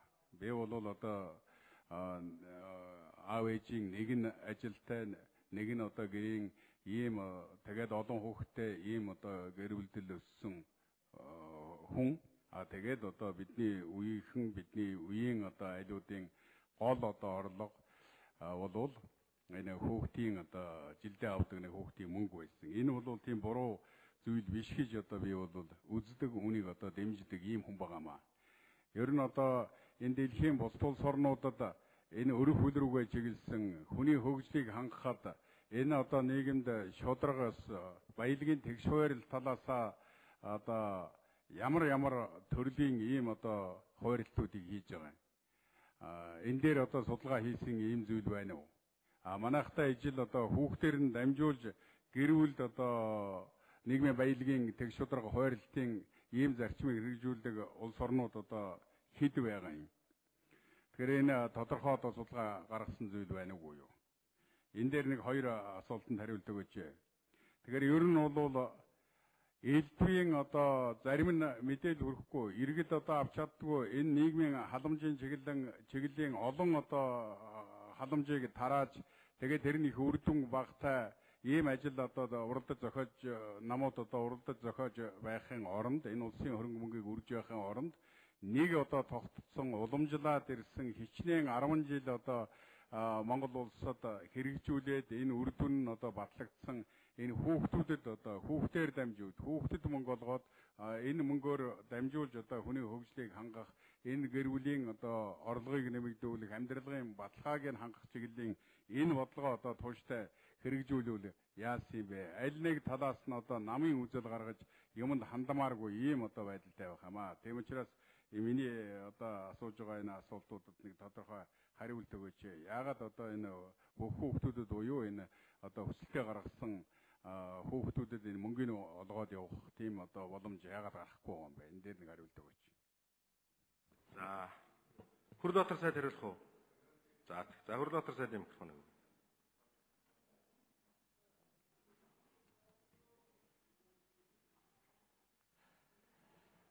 За Монгол Улсын засгийн газар бол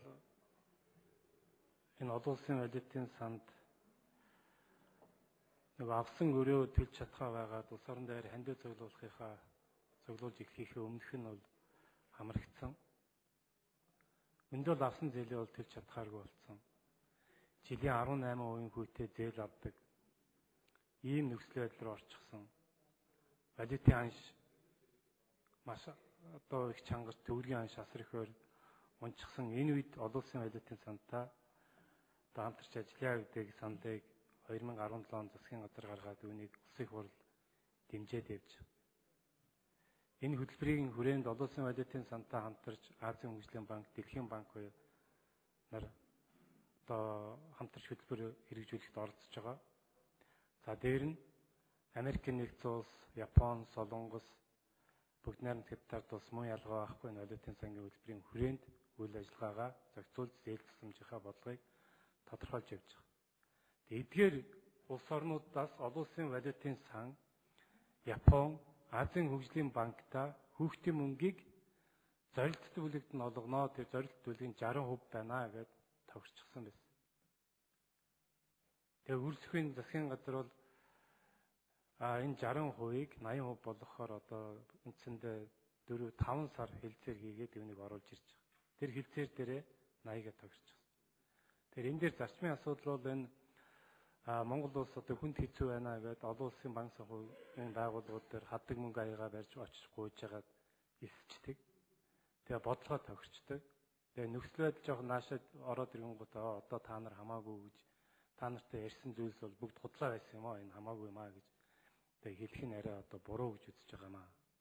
Тэгээ тийм учраас энэ бүх зүйл бол яриа хэлцлийн төвшөнд бол яригдж шийдэгдэж явах учиртай гэж үзэж байгаа. Ингээд одоо улсын хурлаас гарч ажилласан амар зай гишүүнээр гарч ажилласан ажлын хэсэг бол ажиллаад ер нь энэ улсын хурлын гишүүдийн гаргаж байгаа энэ хүүхдийн мөнгөө авах хүсэлттэй одоо өрхөөдийн судалгааг бол нэлээд сайн гаргаж. Тэг хүсэлтээ гаргаж байгаа өрхийн хүүхдүүд нь өгөөч гэдэг ийм чиглэлийг бол гаргасан. Үүнийг бол одоо зөв зүйтэй санаачлах гэж үзэж байгаа.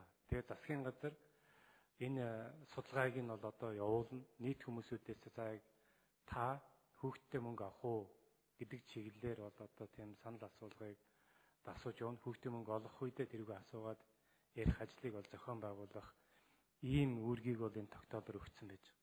Тэгээд ингээд тэр ажлыг хийгээд ирэхээр яг хэдэн хувь нь хүүхдийн мөнгө авах вэ гэдэг нь тодорхой болоо гараад ирнэ.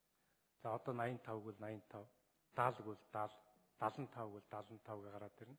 Тэр тоон дээр үндэслэж байгаа бид нар энэ олон улсын байгууллагуудаа гэрээ хэлцэл хийя. Үнэхээр одоо авахгүй гэдэг хат нь өг наа гэдэг өгөөд байх шаардлага байхгүй шүү дээ. Олон айл өрхүүд бас энэ хүүхдийн мөнгийг үнэхээр зорилттой байгаа хүүхдэд нь хэмжээгийн ч гэсэн нэмээд өгөх нь дээр гэж бодож байгаа гэдэгт би огтхон ч эргэлзэхгүй байна. Тийм учраас засгийн газрын хувьд бол энэ ажлыг зохион байгуулад цаашдаа явна гэдгийг би Батэрдэн гишүүнд хэлье. За үүнээс гадна ер нь хүүхдийн халамжийн бодлогуудыг ер нь нэг цэгцлээд ер нь эсвэл хүүхдийн мөнгөөр нь дамжуулаад одоо олгох чиглэлээр янз бүрийн судалгаа хийж байгаа юу гэдэг ийм асуудал байна. За сангийн аам дээр яг энэ чиглэлээр судалгаа хийж байгаа. Одоо утгагүй яг гаргаад ирнэ. Яг хүндээ зориулсан төсөв ямар байгаа юм. Хүүхдэд яг ямар сувгаар мөнгө очиж байгаа юм. Өрхүүдэд ямар сувгаар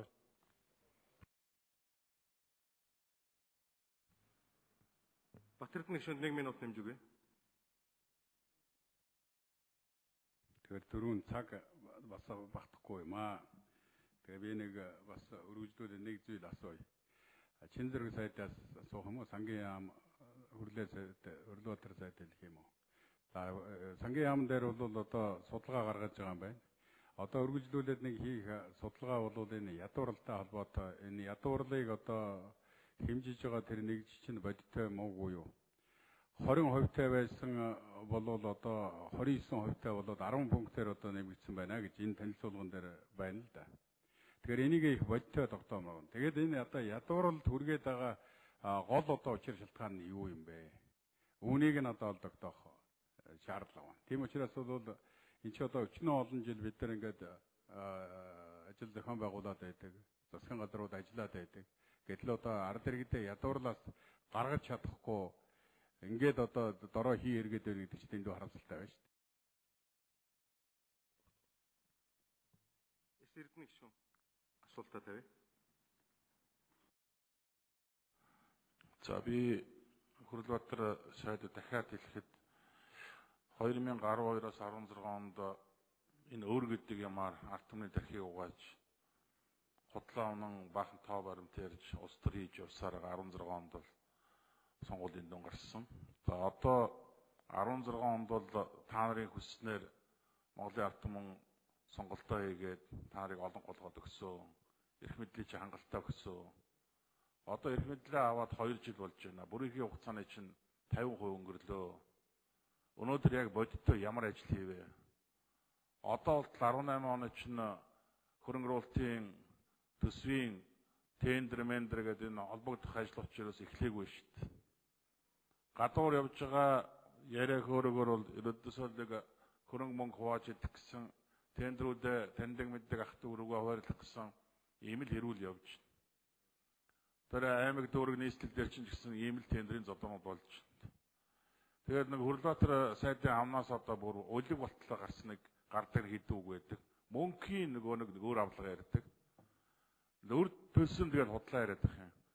2018 онд ямар мөнгөөр 2.8 их найдын одоо өөр төлсөн.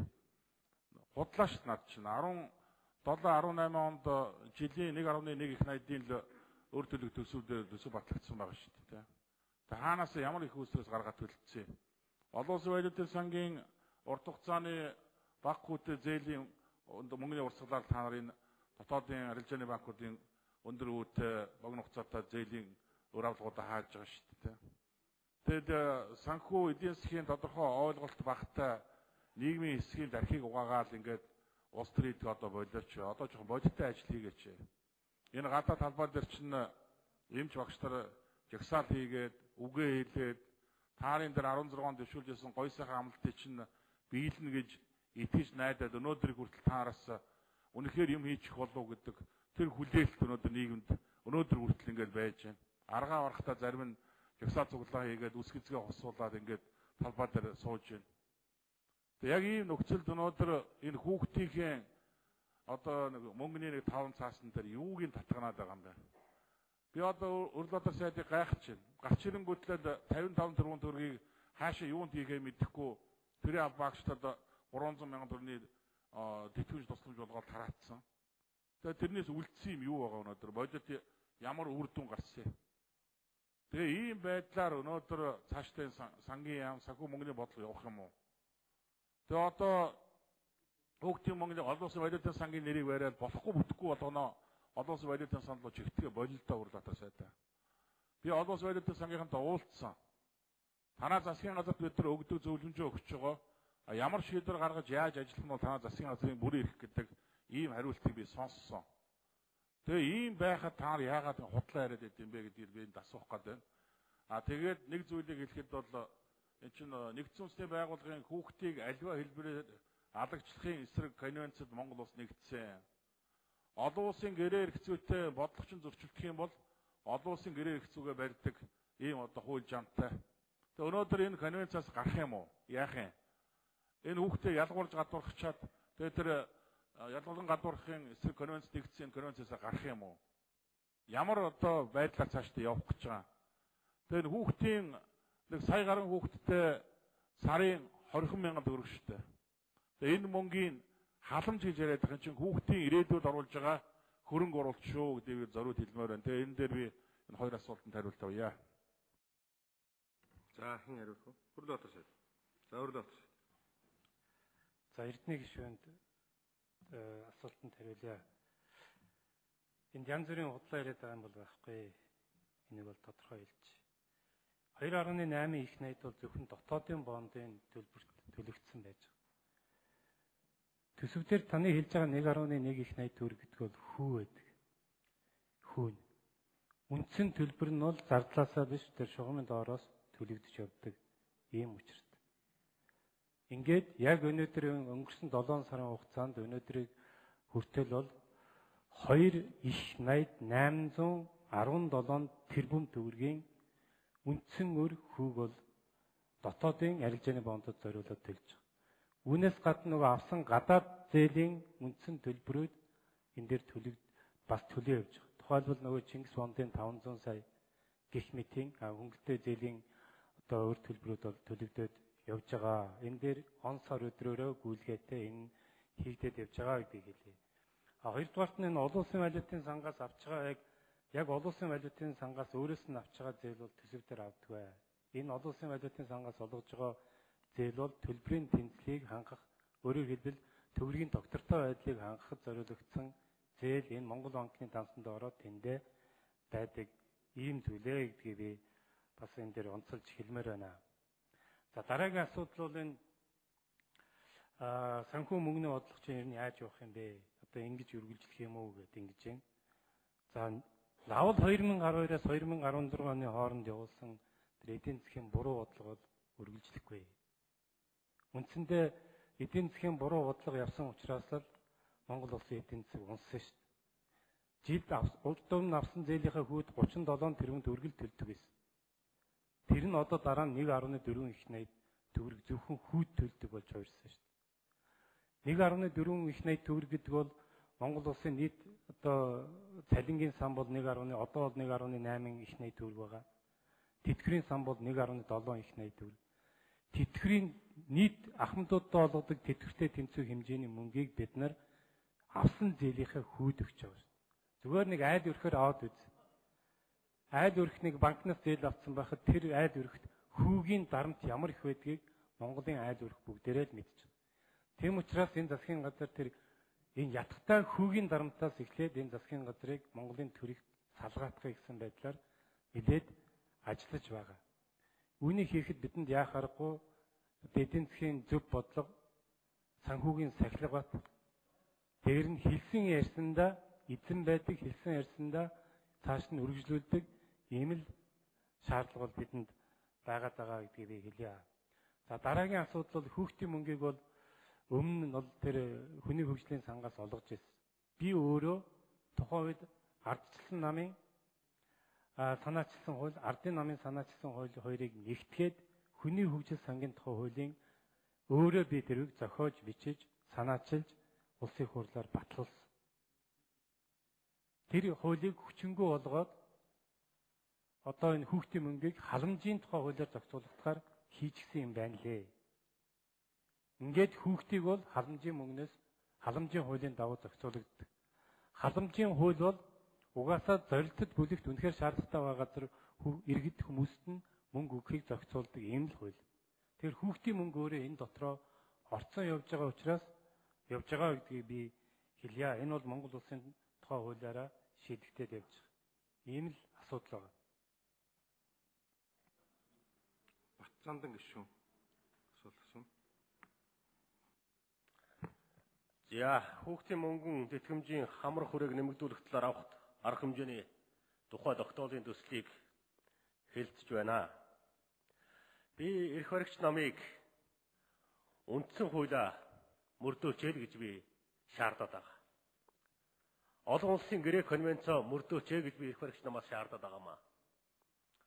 Хүүхдийг ядгуурлан гадуурхаж болохгүй гэдэг олон улсын конвенцэд нэгдэн орсон.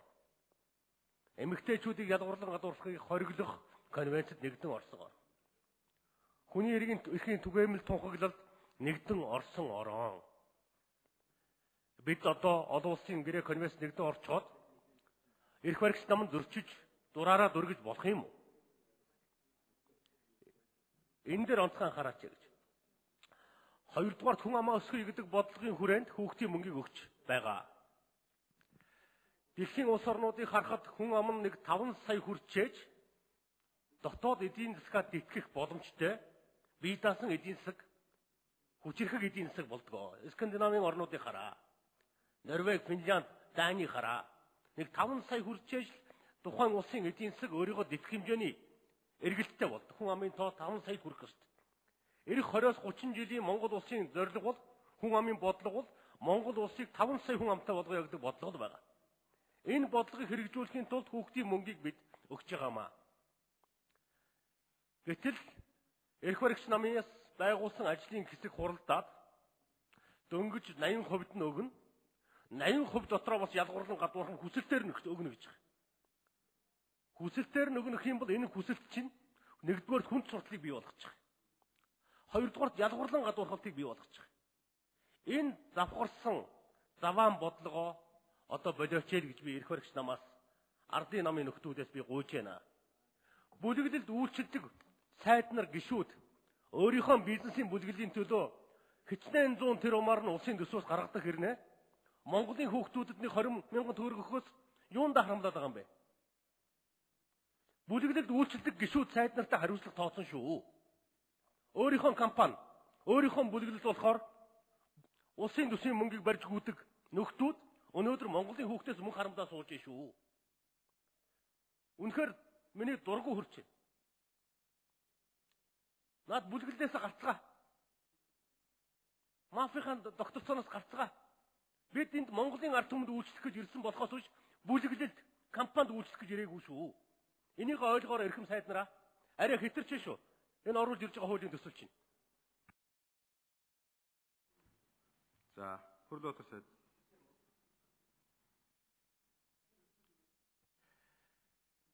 За, цамдан гишүүн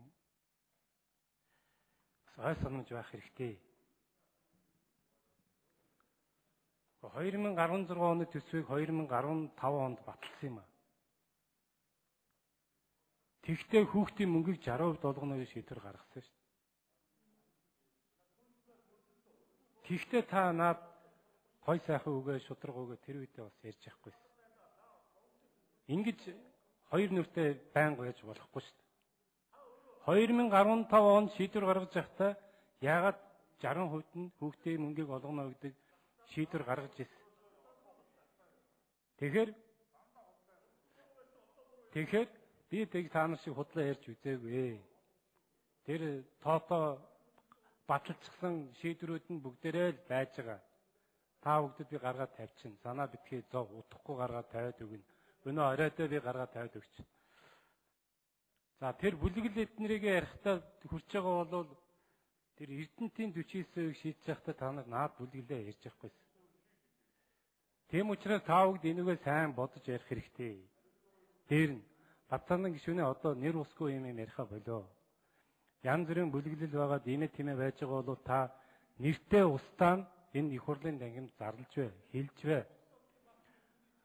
Хөдөлмөрөө хийгээд ажлаа хийгээ явж байгаа хүмүүсүүд рүү хамаагүй ингэж арайж болохгүй. Та бүгд нэртэй устдаага тэрүүгээ гаргаад сайн ярьж явах хэрэгтэй.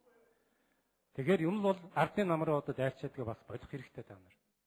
Өөрсдөө хүүхдийн мөнгийг 60% өгөх шийдвэрийг гаргаад алхаа зохио шийдвэрээ гаргачаад тэгээд он гараад 16 оны 1 сард болохоо байгаад эхлэхээр Монгол улсын төсвийн хуулийг зөрчиж бүх хүүхдэд өгөөд дараа нь манай нам 2016 оны сонгуулийн дараа гарч ирчээд энэ мөнгийг бүх хүүхдэд өгөх шийдвэрийг гаргаад явжсэн.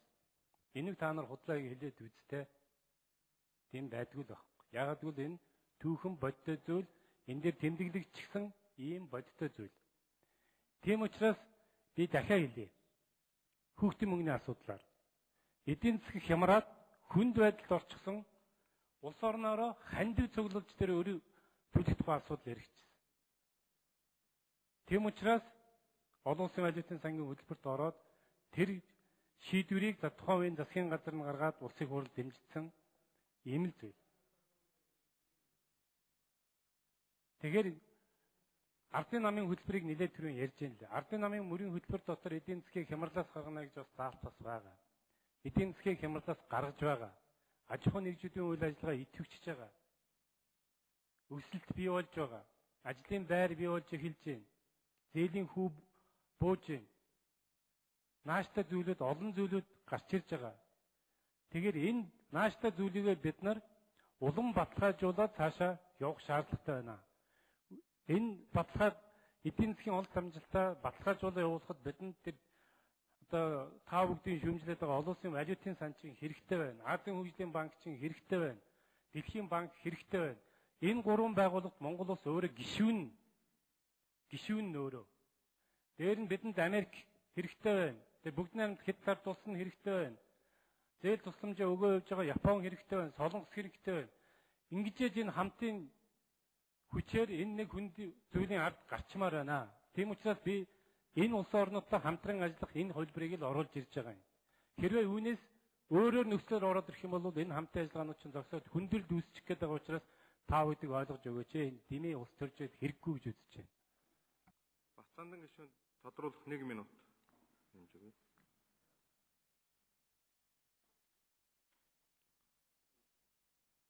Бацаандан гишүүн 1 минут хэмж өгье. Энэ улс төржилтүүд биш юм аа. Хүүхдтэй нэг 20 мянган төгрөг өгөх тухай асуудлыг шийдэж чадахгүй тань хасна гэж яриа сууж. Гэтэл тэр улс төрийн хүрээний компаниуд чинь тэр умаар нь улсын төсвөөс хулгай хийж байна. Улсын төсөвт чинь үрэлгэн зардлууд мянгаараа байна. Тэр үрэлгэн зардлуудаа танаа хүүхдтэй мөнгө өгөө гэж бид нар ярьж байгаа маа. Хүүхдэд оруулсан хөрөнгө оруулалт хамгийн сайн хөрөнгө оруулалт байдаг юм аа. Монголын ирээдүйд оруулж байгаа хөрөнгө оруулалт юм аа. Хүн амаа өсгөх бодлого юм аа. Гэтэл сангийн сайд нь IMF буюу валютын сан ингэн тэгнэ гэж тусгаар тогтносон Монгол улсыг валютын сангаар удирдуулж байгаадаа би ичж байгаа. Дандаа валютын сангийн үгээр явж байгаагаас би ичж нүүр улайж байна. Валютын сан ганцхан Монголд ус хэрэгжүүлж байгаа юм биш ээ. Дэлхийн олон оронд хэрэгжүүлдэг. Валютын сан дотоод асуудалд нь ордгоо маа.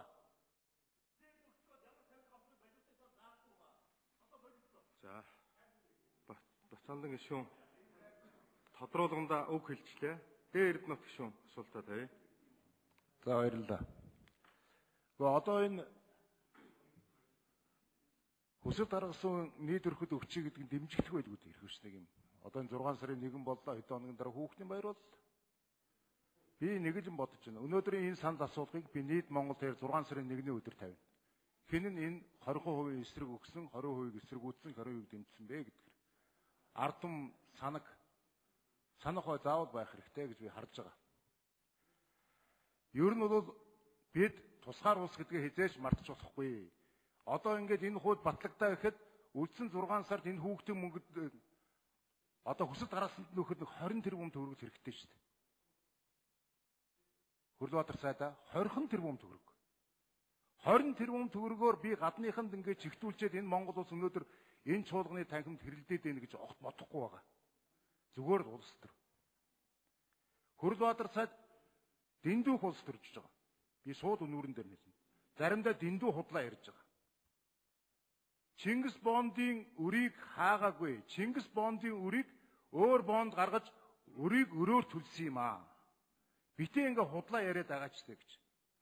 Улс төр та гүйцэл засгалд байгаагаа хувьд улс төрч гэдгээ жоохон хоошин татаад асуудлыг ярих ууландаа урдлын имийг гаргаж арчилсан намын үед гэж ярихаа одоо зогсоогооч.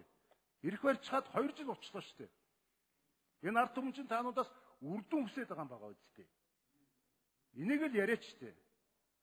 Би энийг л хэлээд байгаа шүү дээ таанууд. Дараагийн асуудал. Зорилттой бүлэг гэдэг дээр ойлгомжгүй юмыг би яагаад улс төрж байгаа юм бэ гэдгийг би тайлбарлаад асуулт асууна. Нодлын 60% байсан 1 жилийн дараа хүүхдийн зорилт бүлэг 80% болдсон гинэ.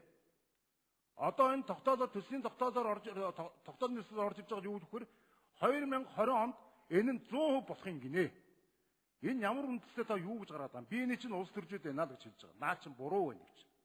Таанууд нэг эрүүл ухаанаар нэмийг бодоод өгөөч гэж. Энэ хамгийн газраас сүм байна уу ерөнхийлөгч? Энэ ерөнхийлөгчийн цаанасаа уйлд энэ үлдсэн одоо нэг 20% нөхөд хичнээн төгрөгийн их усүр хэрэгтэй юм ба гэдэг тоог нь тодорхой надад нэг хэлээд өгөөч. Хэдэн тоо байгаа юм бэ? Дараагийн асуудал. Нэг эрүүл асуудал байгаа. Энэ Бацаандан гишүүний санал байгаа.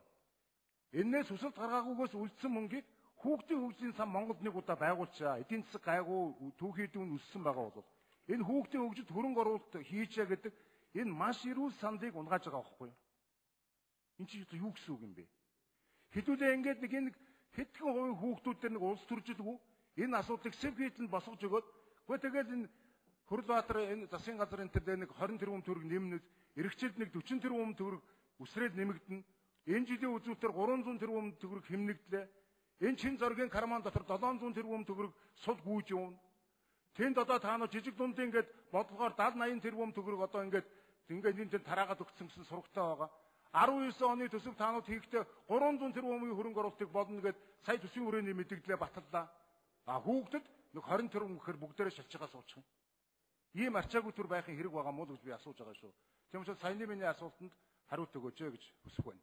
Баярлалаа. Хүрлбаатар сайд эхлээд хариулъя. За би энэ баримтанд байна уу? Уншаад өгч. 2015 оны 11 сар 13 хүний хөгжил сангийн 2016 оны төсвийн тухай нийт хүүхдийн 60% буюу 600 мянган хүүхэд. Тэгээд 102 тэрбум төгрөгөөр бууруулж 144 тэрбум төгрөгөөр баталсан гэдэг энэ төсвийн тоо.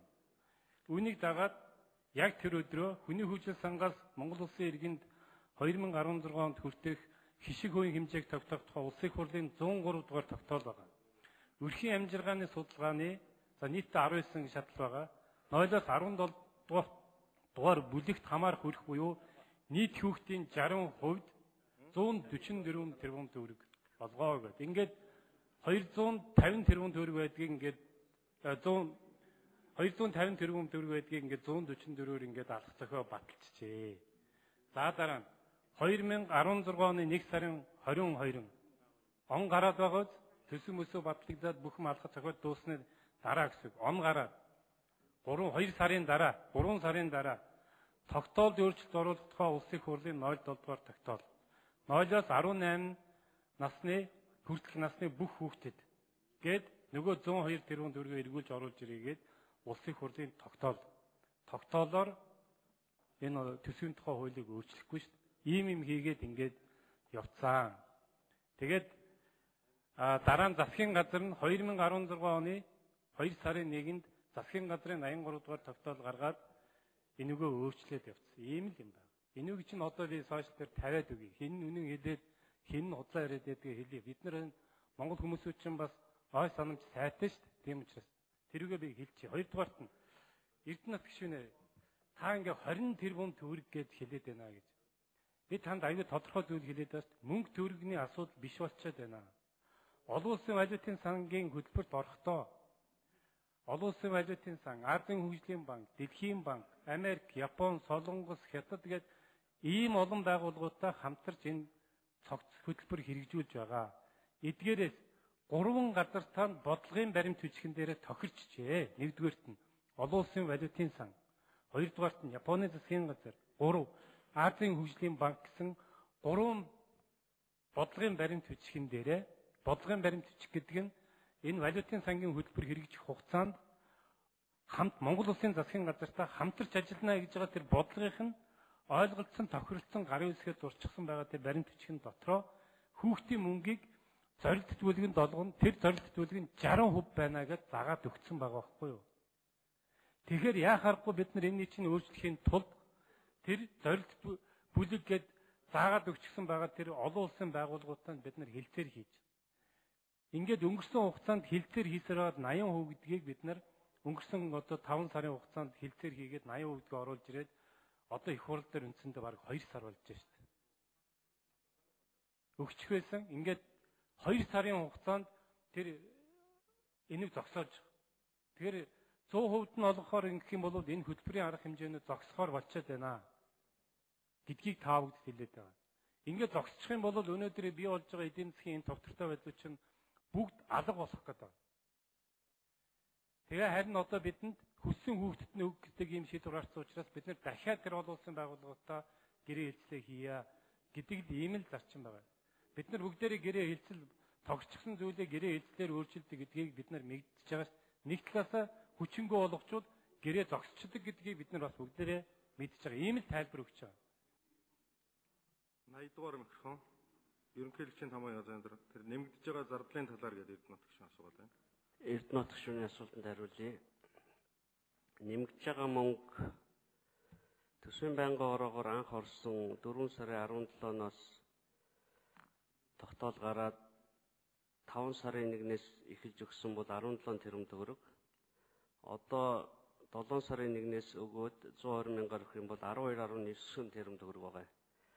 Одоо улсын төсөв суудсан байгаа мөнгө 684 хүүхдийн мөнгө авч байгаа. 80% болсноор 288 мянган хүүхэд нэмэгдэнэ. Нийт хүүхдийнхээ тооноос энэ хоёрын нийлбэр 972 мянгаыг хасгаар 107 мянган хүүхэд үлдчихэж байгаа. 107,730 хүүхдийг 7 сарын 1 120 мянгаар үржүүлэхээр 12.9 тэрбум төгрөг. 50 ширхэг жип машин л үнэштэй. Хүрлбаатар сайд бол одоо л зөв ярьж эхэлж байна л. Мөнгөндөө асуудал биш байгаамаа. 12.9 тэрбум төгрөг бол сангийн яамд мөнгө бишээ. 7 их найдын орлоготой сангийн яам байгаа. Энийг бол өгчих хэрэгтэй. Нэгдүгээр төсвийн байнгын дэмжээгүй Батнасан, Батсандан, Бямбцогт мөнх бат гишүүдийн саналыг дэмжихгүй байвал 100% болоод валютын сантайгаа дахиж хэлцээрд ороод 80 болгож болсон юм чинь 100 болгож болно шүү дээ. Мөнгөний дүн ердөө 12.9 тэрбум төгрөг. 50 ширхэг жип машин энэ жил авахад болчих. Улсын төсвөөс. Тэгээд болоо. Дуслаа. Дээрд нот гишүүнд 1 минут нэмж өгье.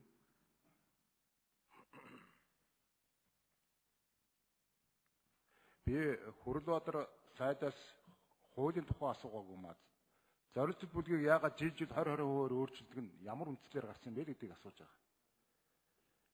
Сая хэлж шүү 107 мянган хүүхд 12.9 тэрбум төгрөгийг Монгол улс өөрөө мэдээж хийж чадхаа болсон байна гэдэг бол наа чин түмний шившиг болно. Наа тайлбараа одоо та зогсооч. Их хурал шийдвэрээ гаргачих. Тэгээд нэг 12.9 тэрбум метр гадныхан мэдээд байгаа тэд нартэйгээ тааван төлцөйгээд болно шүү. Энэ чинь зүгээр сэтгэлийн асуудал байхгүй та.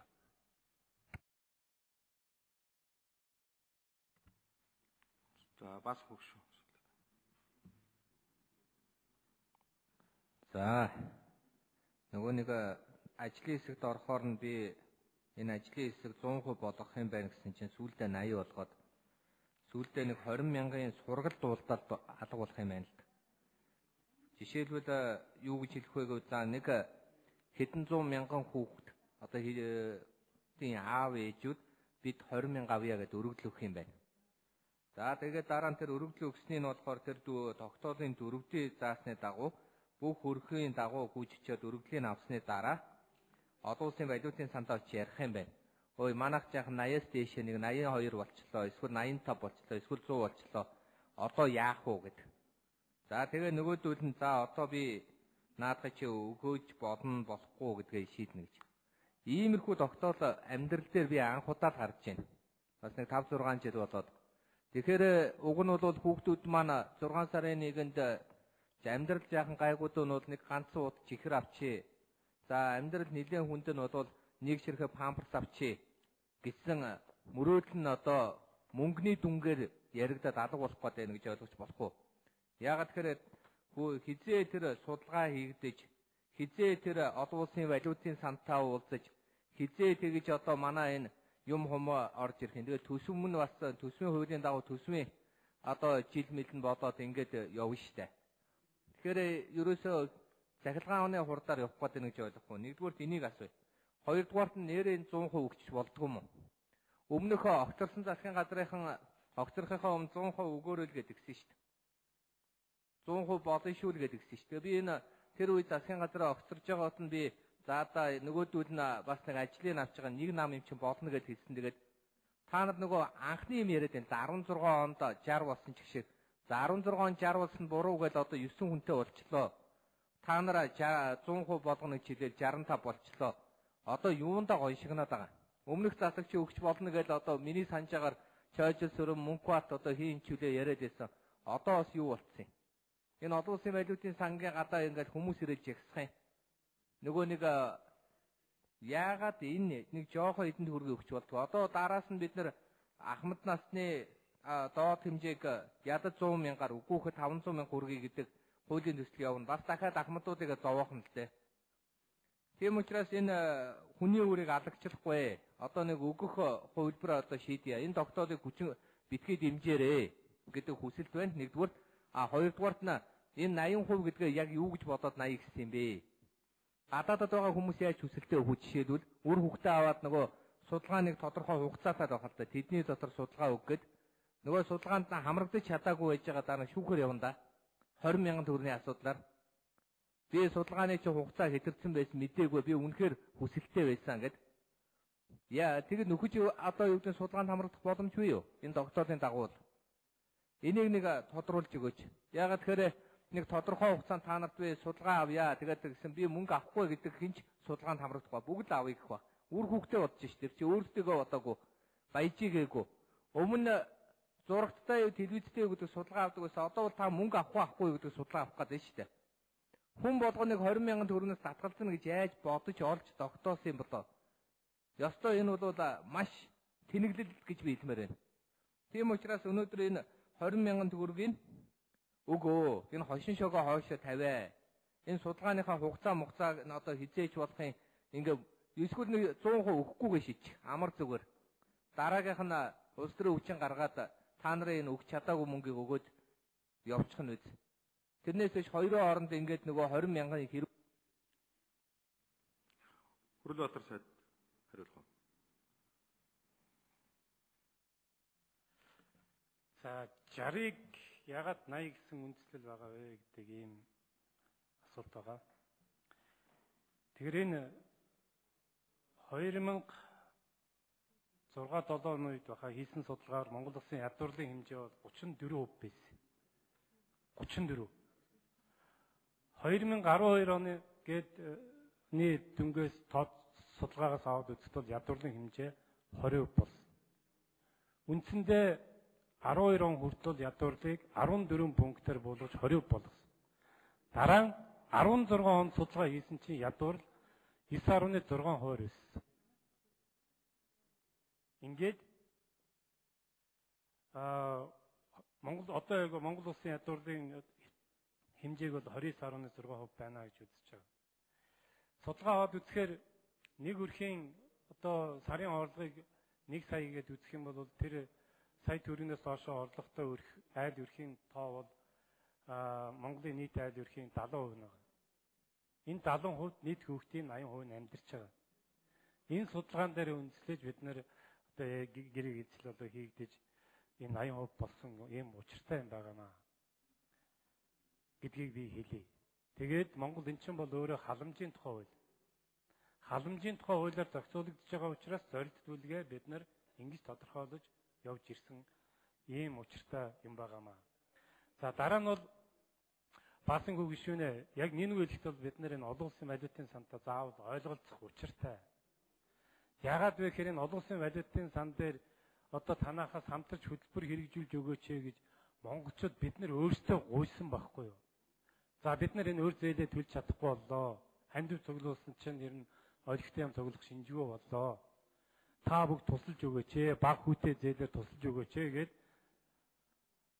одоо нэг үгэлт хадгаа бариад гуйж очсон шүү дээ. Тэгээд тэндээс нь хөтөлбөр хэрэгжүүлж байгаа. Ингээд тэр хөтөлбөрийг хэрэгжүүлэхэд нэлээд олон бодлогын зүйлүүдээр тохирдог.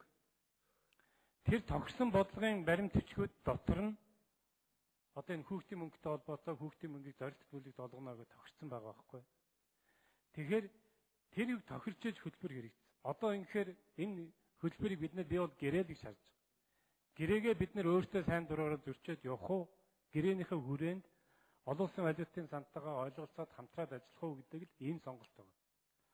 Тэгэхээр засгийн газар бол олон улсын валютын сантаа ойлголцоод энэ хөтөлбөрөө цааш үргэлжлүүлээд Монгол улсад одоо өнөөдөр бий болж байгаа макро эдийн засгийн тогтворжол эдийн засгийн нааштай энэ хандлагуудыг цаашдаа хамтдахыг бидэнд өнөөдөр тэр олон улсуудынх нь зээл тусламжууд нь хэрэгтэй байна. Америкийн нэгдсэн улсын тэр 350 сая долларын Улаанбаатар хотын усан хангамжийг сайжруулах буцалтгүй тусламжаар олох гэж байгаа тэр мянганы солилтын сангийн тусламж нь хэрэгтэй байна. Улаанбаатар хотыг утааг бууруулахаар чиглүүлээд авч байгаа Солонгосоос авах гэж байгаа 500 сая доллар нь хэрэгтэй байна.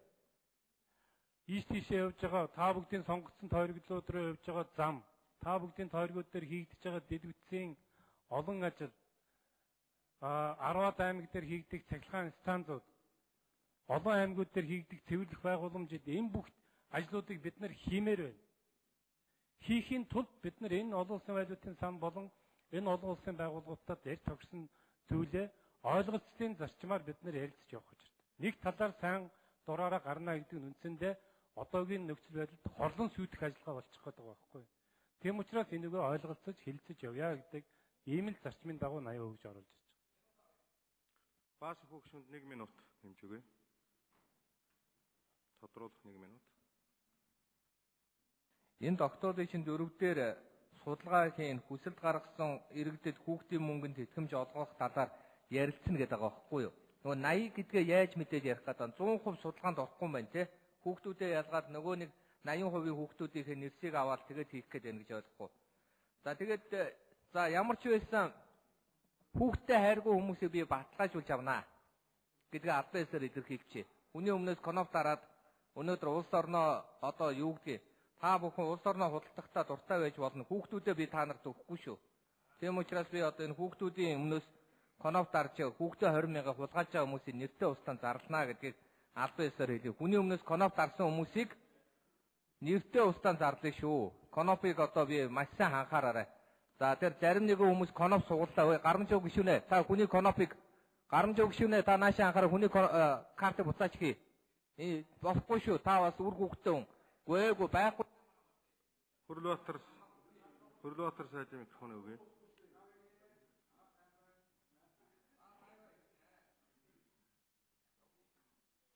Баасан гүшинэ. Би яг нэг үйлчлэлээр энэ 3.2 сая хүнтэй Монгол улстай хайртай. 3.2 сая хүний амьдрал авах шийдэгдэж байгаа.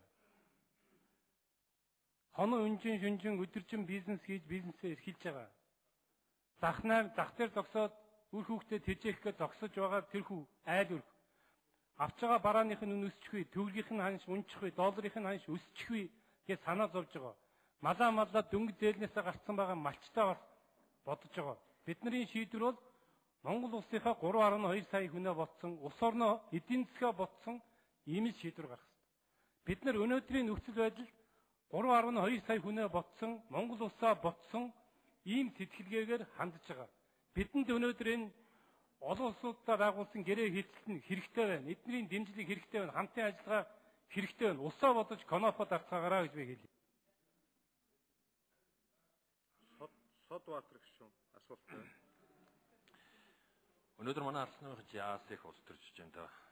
Арслан намын нөхд минь энэ хүүхдээр улс төр хийдгээ одоо болчихоо. Энэ хүүхдийн мөнгийг одоо бид нар түүхийг бас манай ард түмэн мартааг байгаа хаа гэж бодож байгаа. Социализмын өгдөг байсан 2006 онд элэгдэр засгийн газрын үед хүүхдийн мөнгө өгнө гээд 3,000 төгрөгөөр 60% нэхэлсэн.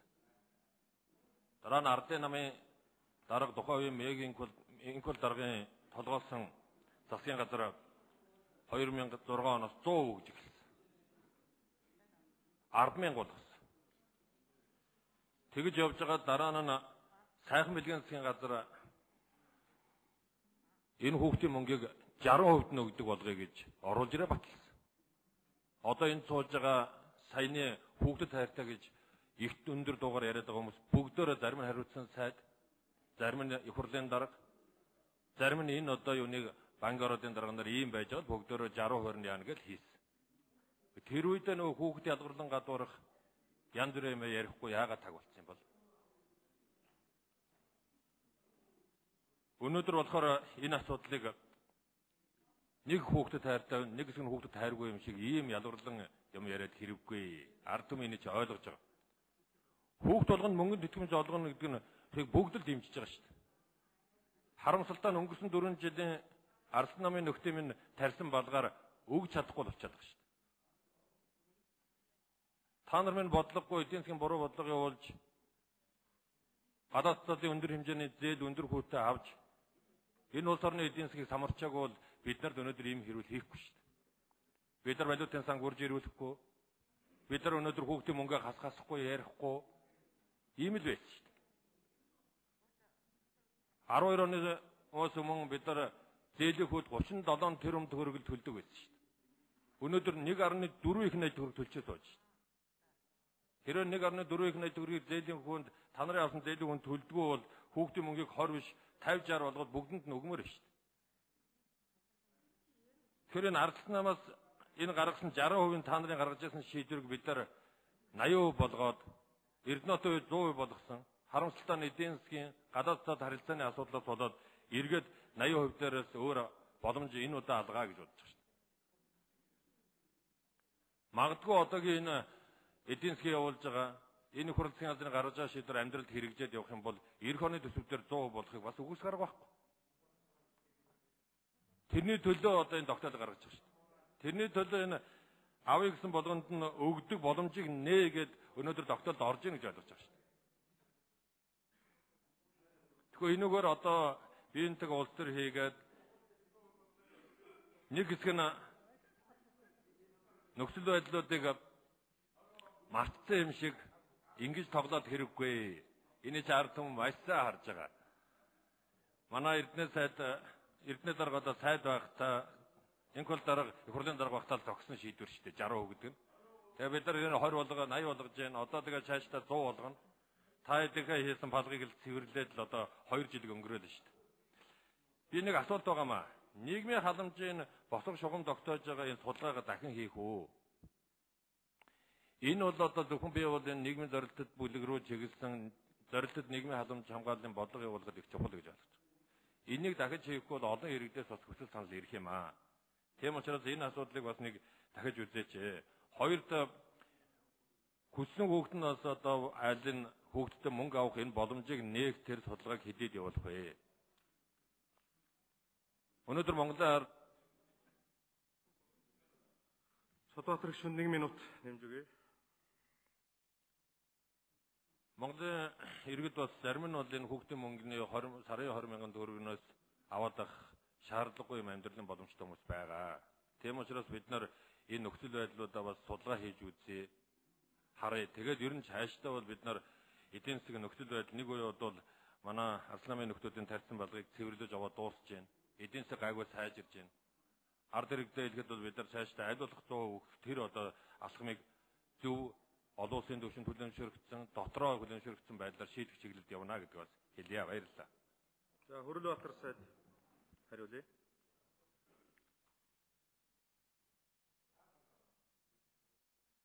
За судалгааг бол энэ тогтоол гарснаас хойш одоо эхлүүлнэ. Тэгээ богинохон хугацаанд хийчнэ гэсэн ийм төлөвлөгөөтэй байгаа.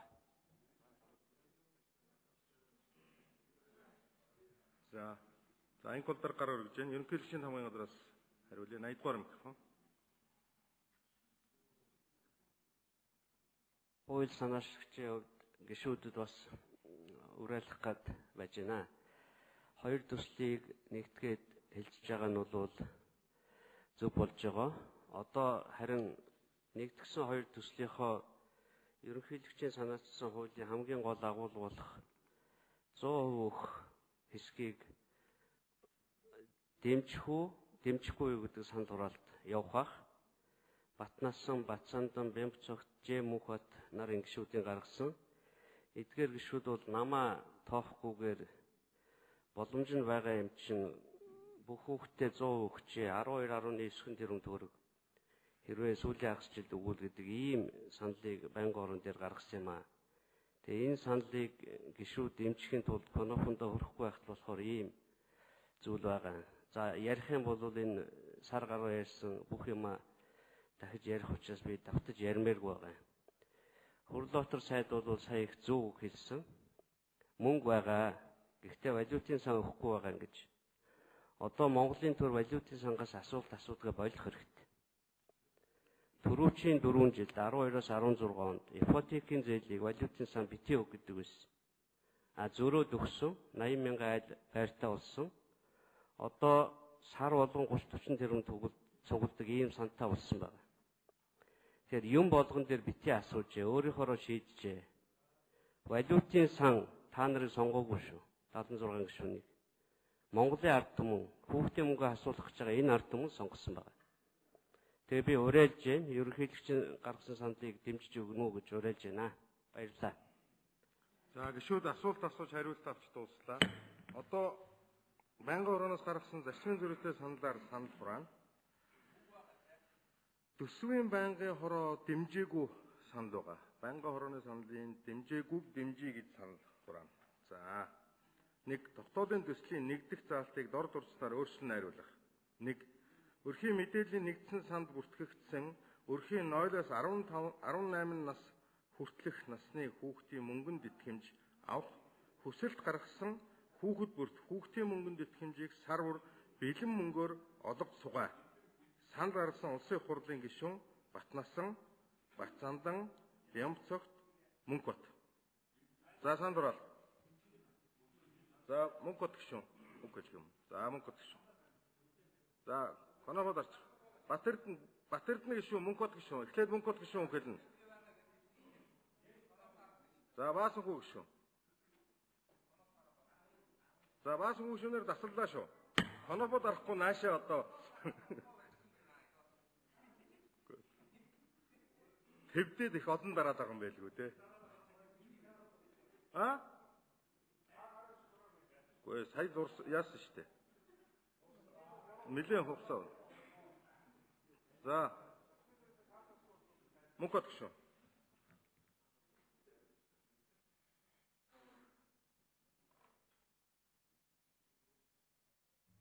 За. За энэ хүүхдийн мөнгө бол нэг тийм улс төр хийгээд байх сэдв биш ээ. Тэрнтэй санал нэг байгаа. Намаа бодохгүй ч юм харгалцахгүй байгаадаа ч юм биш. Би бол намаа бодоод ийм санал гаргасан. Бям зөвхт гişүүн Батнасан гişүүн бид нар. Манай Монгол Ардын намын 2016 оны сонгуулийн мөрийн хөтөлбөр дээр таны хүүхдэд гэдэг хэсэг дээр сонгуульд ялт байгуулад маргааш насны эхлээд хүүхэд болгонд 100% мөнгө өгнө гэсэн ийм шийдвэр амлалт байгаамаа. Би сонгуулийн мөрийн хөтөлбөр ярьж байгаамаа. Энэ хүүхдийн мөнгийг ярьж эхэлсэн цагаас нь эхлээд хүүхэд бүхэнд өгөх ёстой гэдэг зарчмын байр суурин дээр байгаа хүн бол би. Өнгөрсөн 2017 оны 7 сарын 4-ний өдөр Эрдэнэбатын засгийн газар хүүхэд бүхэнд 100% хүүхдийн мөнгө олгоно гэдэг шийдвэр гаргахад санаачилсан хүмүүсийн нэг нь би. Энийхэн төлөө ч энэ засгийн газар хариуцлага өгж огцорсон. Ардын хүүхэд болгонд мөнгө өгнө гэсэн шийдвэр гаргасныхаа төлөө. Мөрийн хөтөлбөрөө биелүүлнэ гэснийхэн төлөө. Тийм учраас энэ өрхийн мэдээллийн санд бүрдэгдсэн тэгээс 18 насны хүсэлт гаргасан хүүхэд бол үнэн шүү нэмдэрч гişүнэ. Тийм шиг гурван заалтын нэг нь тийм байгаа юм. Гурван заалтны нэг нь тийм байгаа шүү үндэслэх нь. Энэ хүүхдийн мөнгийг авъя гэсэн хүүхэд болгонд өгчих боломж өнөөдөр Монголын эдийн засгт байгаа. Сангийн сайд сая ярьж байна. Сангийн сайд мөнгө байгаа боломжтой эдийн засаг өсөж байгаа гэж ярьж байгаа. Өнөөдөр юу ярьж байгаа вэ гэхээр төсвийн тодтол хийхгүй. Яагаад гэвэл төсвөр одоо даван орлого биелж байгаа. Мөнгө байгаа гэж ярьж байгаа. Хүрлбаатар сайдаа таны буруу бодлого өнөөдөр орно гарч явж байгаа шүү. Өнгөрсөн төсвийн тодтол төсвөр ярьж байгаа та багш эмч нарт бүгдд нь нэг удаагийн мөнгөнд тэтгэмж олгож 54 тэрбум төгрөг зүгээр гаргасан. Өнөөдөр энийг хийгээд эмч багш нарын цалин нэмэгт энэ асуудлыг бид нар шийднэ гэсэн Сүхбаатарын талбай дээр усаа гусуулаад цалингаа нэмүүлэх гэж байж байгаа шүү. Ийм байгаа шүү. Тийм учраас энэ сангийн сайдын буруу бодлогын үрээр энэ асуудал орж ирж байгаа. Өнөөдөр 80% биш 85-90% ир хүрэхгүй хувийн хэмжээнд энэ мөнгийг олох боломж байгаа. Энэ одоо засгийн газрын гишүүд ингээд загинчих Нямдар сайдаа, Хүрлбаатар сайдаа. Би 5 минут өгөө хэлчих. Та нар 5 минут зэрэгцээд орилчих ямар учиртай юм бэ? Та нар ямар дуртай, ямар одоо амтай чанга хоолойтой юм бэ? Би улсын хурлын гишүүний бүрэн өрхийнхэн дагуу өгөө хэлж шүү Хүрлбаатар сайдаа. Өнөөдөр бүлгийн шийдвэр ярьж байгаа. Тийм ээ, би бүлгийн шийдвэрийнхээ эсрэг байр суурьтай байгаа. Хүрлбаатар сайдаа та Дубайн гэрээг муу боллоо гэхэд бүлгийн шийдвэрийнхээ эсрэг конов дарж ирсэн. Дубайн гэрээ Монголын ард түмэнд Монгол улсад хор охиролтой болж ихэд бүлгийн шийдвэрийн эсрэг байсан. Та Эрдэнэтийн 49%-ыг Монголын ард түмэн Монголын төр давна гэхэд бүлгийн шийдвэрийн эсрэг өдөр төсвөлийн эсрэг дарсан шүү. Наа чин хар дээр цагаан дээр хараар бичсэн баримт нь байж байгаа. Би бол өнөөдөр Монголынхон баялагийг бусдын гарт өгж өрн таран хийх биш Монголынхон хүүхэд болгонд мөнгө өгөө гэдэг энэ байр суурин дээр байгаамаа. Тийм учраас бол цаашдаа Монгол ардын нам хөлснөө хэрэгжүүлдэг хийснээ ажил болгодог ийм нам байх ёстой. Мөрийн хөтөлбөрөөр биелүүлэх ёстой. Хүсэлт гаргасан өнөөдрийн танхим сууж байгаа 76 гишүүний хүүхдүүд мөнгө авахгүй байж болно. Хүрлбаатар сайдаа таны хүүхдүүд энэ 20 мянган төгрөг хэрэггүй байж болно. Өнөөдөр өдрийнхөө хоолыг яа гэж явж байгаа ядарсан жирийн ардад бол энэ 20 мянган төгрөг маш их мөнгө шүү. Энэ 20 мянган төгрөгөөр чи амьдарч байгаа. Чи өгөхгүй байна зөө. Чи хүсэлт гаргасан хүн бүхэнд нь өгөх боломж байгаа, мөнгө байгаа. Мөнгө байгаа орлого даван биелсэн учраас төсвийн тодтол хийхгүй гэдэг үгийг сангийн сайд та өнөөдөр хэлээ сууж байгаа шүү дээ. Төсвийн хууль зөрчөөд. Тийм учраас улсын хурлын гишүүдээ энэ мөнгөтэй төгрөгтэй ажилтаа албатай албан тушаалтай хүүхдүүд энэ 20 мянган төгрөг хэрэггүй байгаа. Өнөөдөр амьдралд нь хэцүүхэн байгаа, хүндхэн байгаа, авъя гэсэн хүсэлтэд гаргасан айл хүүхэнд нь энэ мөнгийг өгчөө гэсэн энэ шийдвэрийг дэмжиж өгчөөч. Бэмцогт гишүүн, Батнасан гишүүн, Батсандан гишүүн бид дөрвийн санал байгаамаа. энийг дэмжиж өгөөч гэж хүсэж байна. Тэрээс сангийн сайд Хүрлбаатарт мэдээж өнөөдөр нөгөө уртлын богдуулын мундаг хаусанд хэдэн тэрбумын хаусанд амьдарч байгаа ийм айлтгал хүүхдийн мөнгө 20 мянган төгрөг хэрэггүй ш. Зовлонг нь ойлгохгүй наа сангийн сайд. Бэ Батэрдэн гишүүн үг хэлнэ. За баярлалаа. За би бол одоо хүүхдийн мөнгийг хүүхдүүдэд олгох ёстой гэсэн ийм байр суурин дээр байгаа хөө. За энийг би юун дээр үндэслэж хэлж яах вэ гэхээр зэрэг би энэ Монгол Ардын намын мөрийн хөтөлбөр дээр энэ бол одоо бидний барих одоо бичиг баримт шүү. Энэ бол одоо ингээд бүр ноолоод одоо хавцсан унаад энэ дээр нь тэмдэглэгээ хийгээд ингээд энэ үл зөвхөн энэ удаа биш. Би энэ мөрийн хөтөлбөрийг өмнөх одоо 4 жилийн хугацаанд ихэд ардсан нам шодрогоос эвсэл Монгол Ардын хувьсгал нам шодрогоос эвслийн энэ намуудын одоо дэвшүүлсэн мөрийн хөтөлбөрийг ардын намын дэвшүүлсэн мөрийн хөтөлбөрийг би бас мөн ялгаа байхгүй барьж орж ирээд их хурлын гишүүд таавхнаас одоо шаарддаг. Энэ дэвшүүлсэн мөрийн хөтөлбөр энэ амлалтаа та нөхдөд биелүүлээ гэдэг шаардлагыг би тавьдаг. Тийм учраас энэ Монгол Ардын намын дэвшүүлсэн мөрийн хөтөлбөрийн таны хүүхдэд гэдэг одоо энэ заалтан дээр хүүхдийн мөнгө оюутны тэтгэлгийг олгоно гэд одоо цагаан дээр хараар бичсэн байгаа. Тийм учраас энэ мөрийн хөтөлбөрөөр хэрэгжүүлэх ёстой. Энэ мөрийн хөтөлбөрөөр тусгагдсан зорилтуудаа санаа хөдөлмөн ухарч болохгүй. Эндээс ухарчаад одоо тэгээд зөв юу ч болоогүй юм шиг та нар одоо иргэд сонгогчтой ард түмэнтэй уулзнаа гэж байхгүй шүү нөхдүүд. Тийм учраас бол энэ одоо хүүхдүүдэд олох мөнгө олох болцоо байна. Харин сайн нь бол энэ эдийн засагт гарсан бодлогын одоо том алдаануудыг засаад сайжруулад тийм биз дээ 16 оны одоо сонгуулийн үр дүнгээр байгуулагдсан их хурл засгийн газар энэ хоёр засгийн газар одоо солигдоод ажиллаж байна. Энэ хамтдаа одоо энэ гаргасан алдаануудыг засаад эдийн засагт эерэг нааштай ийм өөрчлөлтүүд гарчээ. Төсвийн орлого нэмж биелжээ. Сая ерөнхийлөгчийн намгын газрын танилцуулж байгаа гар бол энэ чинь их одоо айхтар хэдэн зуун тэрбумаар шаардахаар хөрөнгө ишвэн шүү дээ. Хүсэлтэд гаргасан хүүхдүүд буюу энэ хүүхдүүдэд одоо мөнгө олох энэ асуудлыг шийдээд явахд болохгүй ийм одоо зүйл бол байхгүй байна. Энэ хүүхдийн мөнгөөр дамжуулж өнөөдөр одоо амьдрал нь хэцүү байгаа ийм өөр хүүхд одоо орлогыг нэмэгдүүлэх тэгээд эцсийн дүндээ энэ улс орны чинь та бидний эцсийн ирээдүйн чинь бол одоо өөр хүүхдүүд шүү дээ. Өөр хүүхдүүдээ одоо эрүүл мэндийн хувьд, боловсролын хувьд, амжиргааных нь одоо боломжийг нь харах энэ одоо шаардлага бол одоо Монгол төрийн бодлого байх хэрэгтэй. Тийм ч учраас бол энэ бодлого гараад ингээд одоо энэ 10 жил хэрэгжээд явж байна шүү дээ. Өмнө нь одоо социалист тогтолцооны үед чинь хүчнээ 10 жил хэрэгжсэн энэ сууж байгаа одоо хүмүүсийн залуу талынхны яадгийн зүгээр дунд насны улсууд бол одоо ихэнх нь энэ одонгийн буюу хүүхдийн мөнгөөр л одоо сургууль сурсан амьдрал ахуйгаа залгасан ийм хүмүүсүүд. Тийм учраас энэ одоо Монголд нутагчсан гэж хэлдэг юм уу? Ижил дасан болцсон энэ үүдэнд хүрсэн энэ хөтөлбөрийг болоод хэрэгжүүлээд явах хэрэгтэй. Ямар нэгэн одоо намын үзэл та нар минь одоо битгий гаргаа. Үнэхээр одоо түрүүн Содбаатар гишүүний хэлж байгаа бол үнэн шүү дээ. Энэ ч одоо 100% олгож ирсэн мөнгийг одоо 62-оор бууруулсан. Хэн бууруулсан? Ардсан намын одоо ерөнхий сайхан бэлгийн засгийн газрын үед энийг бууруулсан шүү дээ. Энэ ч бодтой үний нэг нуугаад байх хэрэг байхгүй. Улс орны эдийн засаг 17.5%-аас хасах руу одоо доош орсон. Энийг хэн хийсэн ардсан нам шодрогоос өвсөл та нөхдөд маань засаг барьж байхдаа хийсэн ажил мөн үү мөн шүү дээ. Тэгээд бодтой унаас болцоод хэрэг байхгүй. Энэ бол өнөөдөр ямар нэгэн одоо улс төрийн улс төр хийгээд одоо элбэг наан цаана намын үзэл гаргаад яриад байх ийм сэдв биш ээ. Энэ одоо бүх хүмүүсд мөнгө олох хэрэгтэй. Энэ байр суурин дээр би саналаа өгнө. За би зочин танилцуулъя. Гүшүүдээ.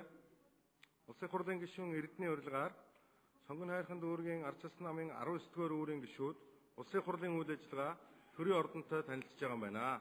Та бүхэнд ажлын амжилт сайхан нэгсээрөө. Баасан хүү гишүүн зарцмын зөрүүтэй саналтай холбогдуулж үг хэлнэ. За баярлалаа.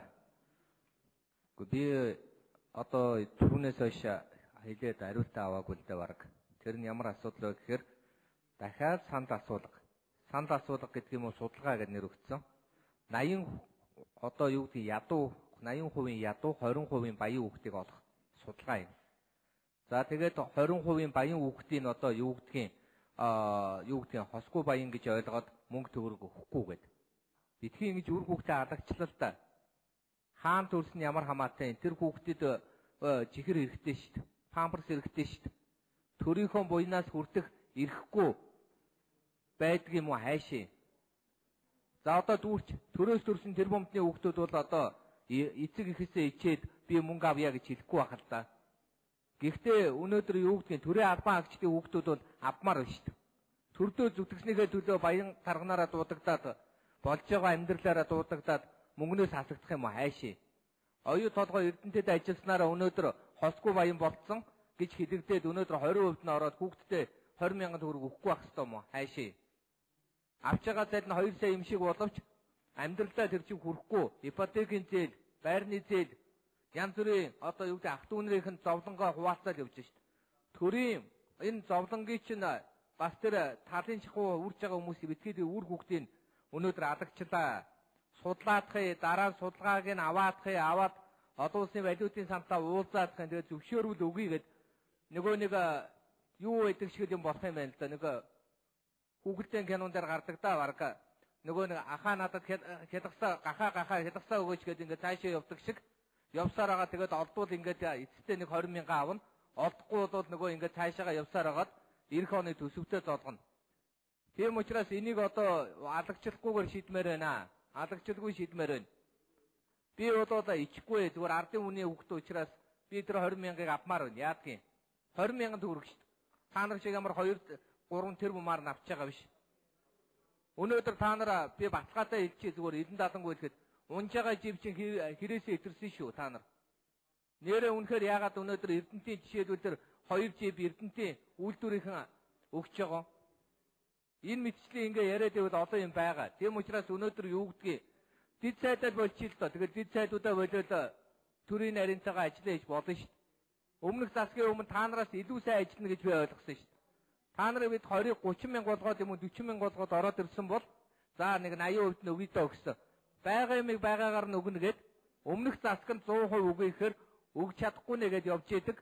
Тэгээ энийг өнөөдөр намын бодлого мөрийн хөтөлбөр бүлгийн санаа шүү. Конопа дараараа хүүхдүүдийнхээ эсрэг байгаараа гэж зарим нэг нь ичгчгүй хүний өмнөөс коноп дарах гад. Зарим нь өнөөдөр санаа зовоод карта өгөөд би энд чинь одоо юу гэдгийг ороод коноп дарахгүй яа гэж байгаа шүү. Гэтэл картын сугуулж идэг. Гарамжийн гүшин та одоо хүний картыг буцааж хийсэн үгүй юу? Тэг яагаад би энийг маш маталгаатай хэлж явд сонгоны хариханд үүрэгдөө 100% хүүхдүүд мөнгө авна шүү. Ядуу зүдэрсэн тэр баян зүрхээс гарсан нөхдөөч гэсэн харах хэрэгтэй шүү. Энэ ард түмний өнөөдөр 20,000 төгрөгөө хүүхдийн баярын өмнө авчихдаг горцоо одоо та нарын энэ хэрүүлээс болоод ирэх намар нэг сураг дуулахад юм шиг байна. Ядаж сургуулийнхын өмнө өгөх юм аашээ. Тэгээ 20 онд болохоор 100% өгчнөө ч шиг Содбаатар гişүүн тэгэж ард түмнэр үтгээд айжгнаад ээ. Өгмөр байгаад одоо өг. Чадахгүй бол тэргээ шууд хэл. Та зүгээр 20 онд бид нар өгчиж болох байлгүй дээ. Тэртээдгөө биднийг 65-аар нь өгөн ч шиг. Содбаатар гişүү ингэж залуу хүн байна. Та бас ингэж болохгүй шүү дээ. Содоо гişүүнээ та бидгээд дөхөө. Тийм учраас би өнөөдөр баталгаатай хэлье. Монголын ард түмэн өнөөдөр 20,000-ыг аваад баяжгаагүй. 20,000-аар ч нэг юм уу 2 өдрийн зарим айл нь бол 3 удаага авах байх. Ихэнх айлуудын хувьд бол энэ мөнгийг төрийн сөгсөн халамж гэж бодохгүй, хишиг гэж бодохгүй. За нэг төр зургийн нэг тусал жоохон өгсөн зүйл байна гэж харах байх. Тийм учраас өнөөдөр юу гэдгийг бидний ард түмнийг өнөөдөр ингэж алагчлаач. Хүүхдээ алагчламааргүй байна. Хүүхдээ одон дээр ээжүүдийг алагчилсан байлээ. Тэр хуулийг одоо өргөн барина. 2-3 настай хүүхдүүд нь явж байгаа ертөнцийн мөн хүсэг үзүүлвэл алдар зохио одоо өгөхгүйгээ байж байгаа. Яг тэрнтэй адилхан өнөөдөр танаа хүүхэд аав ээж нь ажилтай, хөргөгчтэй, танаах зурагттай, прүс машинтай. Тийм учраас танаа 20% орноо гэд ингэж явж болохгүй. Тэд чинь бүгд зээл байгаа. Тансагдаагүй, 5 дад аваагүй гэдэг та нар ойлгож байгаа үстэй. Өнөөдөр сайдууд 5 дадыг аваад унж байгаа үст. За гişүүд үгэл дуустаа сандралт. Байнгын хорооны дэмжээгүйг дэмжийе гэсэн сандралт явуулж байна.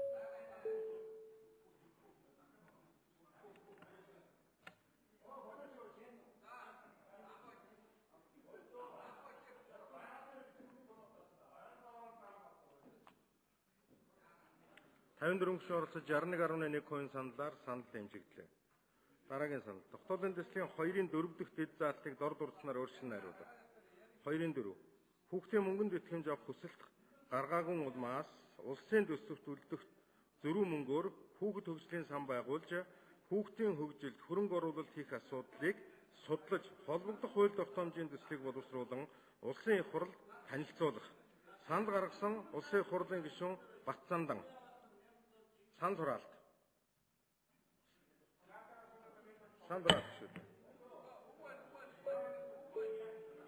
За санал хураалтыг туслая. Үг байна гişүүд үг байна гэнэ. За туслая.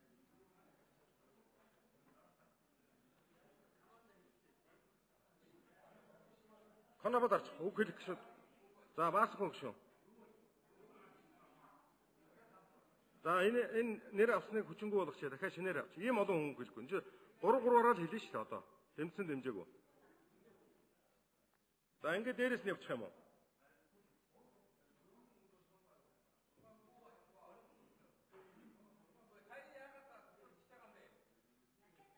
Наад чинь түрүүний санал хураалтын коноптой яачихгүй юу да? За элдв очир гişүүнээр асуулаа. Элдв очир гişүүнээр асуулаа. За гарамжуу гişүүн 6 хүн үг хэлнэ. Баасан хүү гişүүнээ. Тэгэхээр энэ хүн байхгүй учраас би энэ конопыг сугаллаа шүү дээ. Тэгэхээр та нарыг бас ойлгоцгаа юу. Байхгүй учраас санал нь буруу гарч шүү дээ. Тий. За тэгээд хүүхдийн мөнгөн дээр бол энэ халамжийн тухай хуулиараа ер нь эн чинь яг хуулийнхаа дээд хязгаараар л явж штэ бид нар яг хуулийнхаа дагуу. Тэгэхээр энэ хуулиа эргэж хилцээд хуулийнхаа дагуу зарчмынхаа энэ заалтуудыг 80%, 60% нь өөрчлөөд ингээд хуулиа дахин хэлцүүл яасан.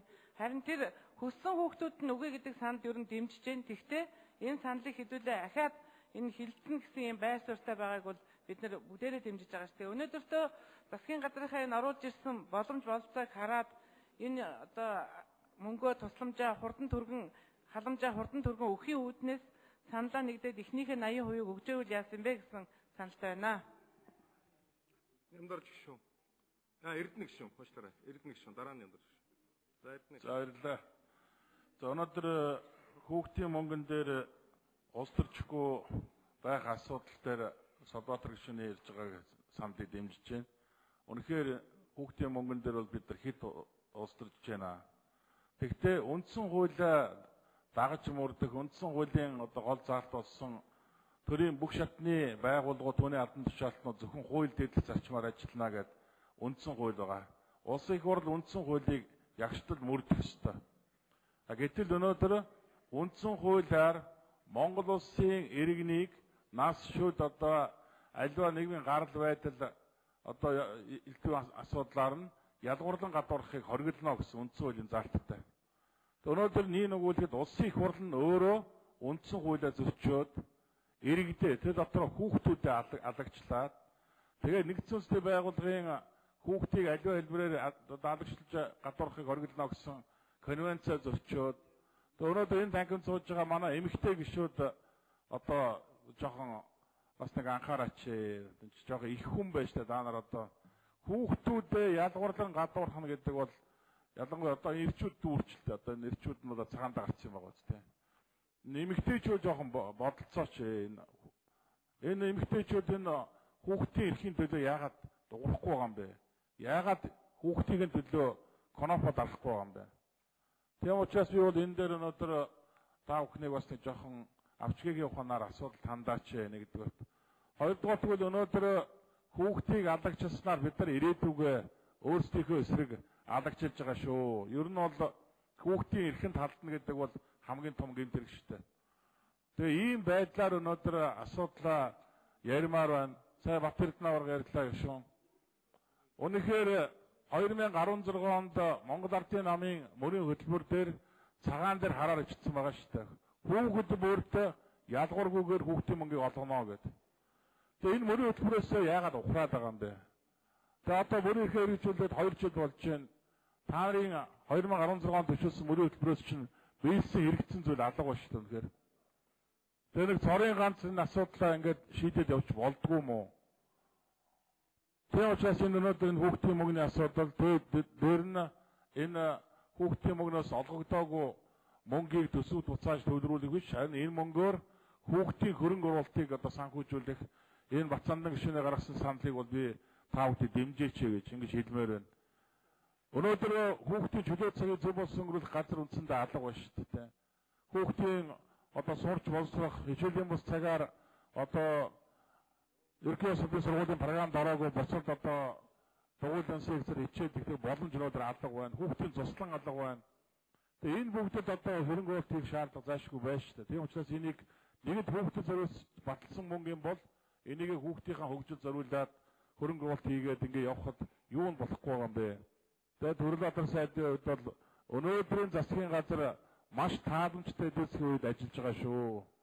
Нэг баялаг бүтээгээд юм хийгээд одоо хөрөнгө оруулагч нэмэгдсэн байхгүй шүү. Гадаа зах зээл таатай байна. Монголын уул уурхай бүтээгдэхүүний үн өнөөдөр өндөр байна. Энэ боломжоо зөв ашиглаж, зөв тооцож ажиллаа явуулаач гэж ингэж та бүхэнд хэлэх гэсэн. Тэгээ та бүхэнд энэ хүүхдийн мөнгөний асуудал дээр ус төржилгүйгээр эрүүл сарвал ухаанаар хандаж хүүхдийнхээ төлөө гэсэн сэтгэлээр энэ одоо асуудлыг шийдээч гэж та бүхэнд уриалгах гэсэн юм аа. Баярлалаа. Нямдорч гişүү. Би зүгээр мэдээж хэрэг засгийн газар нөхцөл байдлаа харж байгаа санд оруулж ирсэн юм л да. Тэгээд засгийн газрын гишүүн байж энэ хүүхдийн мөнгөний асуудалд хязгаартай хандах шийдвэр гаргуулсан манай мөнгө батын хүмүүс юм яриад байхаар нь би ойлгохгүй шүү дээ. Тэр юу ч н валюта санта гэрэг хэлцээр гэж тохиролцоонд хүрчний Эрдэнэбат ерөнхий сайд байсан. Чуулган сангийн сайд байсан. Энэ мөнгө бат гэрэг эрхлэхийн дарга байсан. Цааш ийм хязгаарт орохгүй бол эдийн засаг дампуурлаа гэж элдв шалтгаан тооцоод ийм шийдвэр гаргуулсан шүү дээ. Тэгээ сонгуулийн үеэр усын төс суугаагүй байхад гэнт 100% болгож мэдгэл хийсэн хүн мөнгө баталдаа би тэрвэт хэрэггүй гэж хэлсэн. Энэ үнэн шүү дээ. 16 онд бас мөнгө байхгүй гэж баахан асуулж яачаад дахиад сонгуульд өгөхөд ирэхлээр энэ зандаг үгийн гол дарга их хурлын дарга байсан дахиад хууль зөрчсөн шүү дээ. Одоо та нарын аль талч нэрэд надтай маргад ноц баримтаа гаргаж хагаад хэн худлаа хэлж яах гэдэг дээр ярий. Гарцааг үнэн бол энд байгаа шүү дээ. Хоёр удаа сонгуулийн зорилгоор энэ асуудлыг бүлээн туулсан шүү дээ. Та нар ийм юм битгий хийгээд аль талаас энэ чинь таалагдахгүй байна. Тэр тусмаа хажуу сууж агаад худлаа хэлээд ахаар чинь мань мэтэн байр сууж ядаад ах юм. Би арчилсан намын хадаж хандаж янаггүй хэлж байна. Энэ хойдоо сууж байгаа мөнгө баттаж хандаж хэлж байна. Улаан үнэн бол энэ л байсан. Үнэн шүү дээ. 3 дугаарт миний хэлэх гэсэн юм би зандаа хөгийн инкул даргад хандаж хэлэх гэсэн юм аа. Та ерөнхийлөгчийн тамгын газрын дарга болсон. Ерөнхийлөгч улс төрөөс татгалцсан. Намын харьяалаас болсон. Өөрөө 98 намынхаа асуудлыг шийдсэн үү шийдээгүй. Энд орж ирч хаад их хурлын гишүүдэд заагаад бид нар ч одоо энэ зандаа хөгийн инкул арчилсан намын дарга байх үеийн арчилсан намынхын шиг харагдаад ингээд ах. Тэг улс төр яриад ах. Ямар учиртай. Ямар албан тушаал хашж байгаагаа ойлголт. Дандаа юмыг мушгсан, гуйвуулсан, дотоод төгжрөл бий болгосон, замбраагүй байдлыг далдуур өдөө хатгсан ийм үйл ажиллагаа хийгээд байгаа чинь төрийн тэргүүний нэр хүндэд цаанаар нөлөөлөхгүй шүү. Бид төрийн тэргүүнд чинь ч хэлсэн. Энэ инкулд гэдэг дарга намаас төлөвлөсөн ерөнхийлөгчийн тамгын газрын дарга гэдгийг нь ойлгохгүй болвол Монголын төрд халтаа юм болно шүү гэдгийг хэлсэн би. Улаан цайм хэлсэн. Одоо болоо. Тэр тусмаа их хурлын гишүүдэд заадгаа болчих. Эднэр сонгогчдоос мандат авсан гэдгийг эрхвч ойлгож байгаа үст. Эднэрт өөрөө тамгын дарга заахгүй гэдгийг ойлгож байгаа үст. Энэ ааш харин шгаа ирэн жаахан татвал яасан ингол дарга. Тэгэд намаас төлөвлөсөн улс төрөөс төлөвлөсөн ерөнхийлөгчийн тамгын газрын дарга гэдгээ одоо ойлгож энэ ерөнхийлөгчийн ажилд гай биш тусвалхыг бодоорой. Яасыг зааж яана. Яасыг аашлж яана. Энэ цөөнхөн ч олонхон ч бай Тамгын газрын даргад загнуулах гэж энэ суухгүй байгаа юм шүү. Төлөөлөх хэрэгцээг хэрэгжүүлж байгаа юм шүү. Энэ зөвхөн нэг хүн хамааралтай биш. Бүх ерөнхийлөгчний тамгын газрын даргад хамаатай асуудал шүү. Ингээд битгий энэ төвийг сахах ёстой ерөнхийлөгчийг улс төрийн тэмцлийн нэг талд нь гаргаж хайж ажлыг бүтлүүлээд бай. Энэ чинь төрд хортой байна. Сайн юм хязгаарч авч ирэхгүй.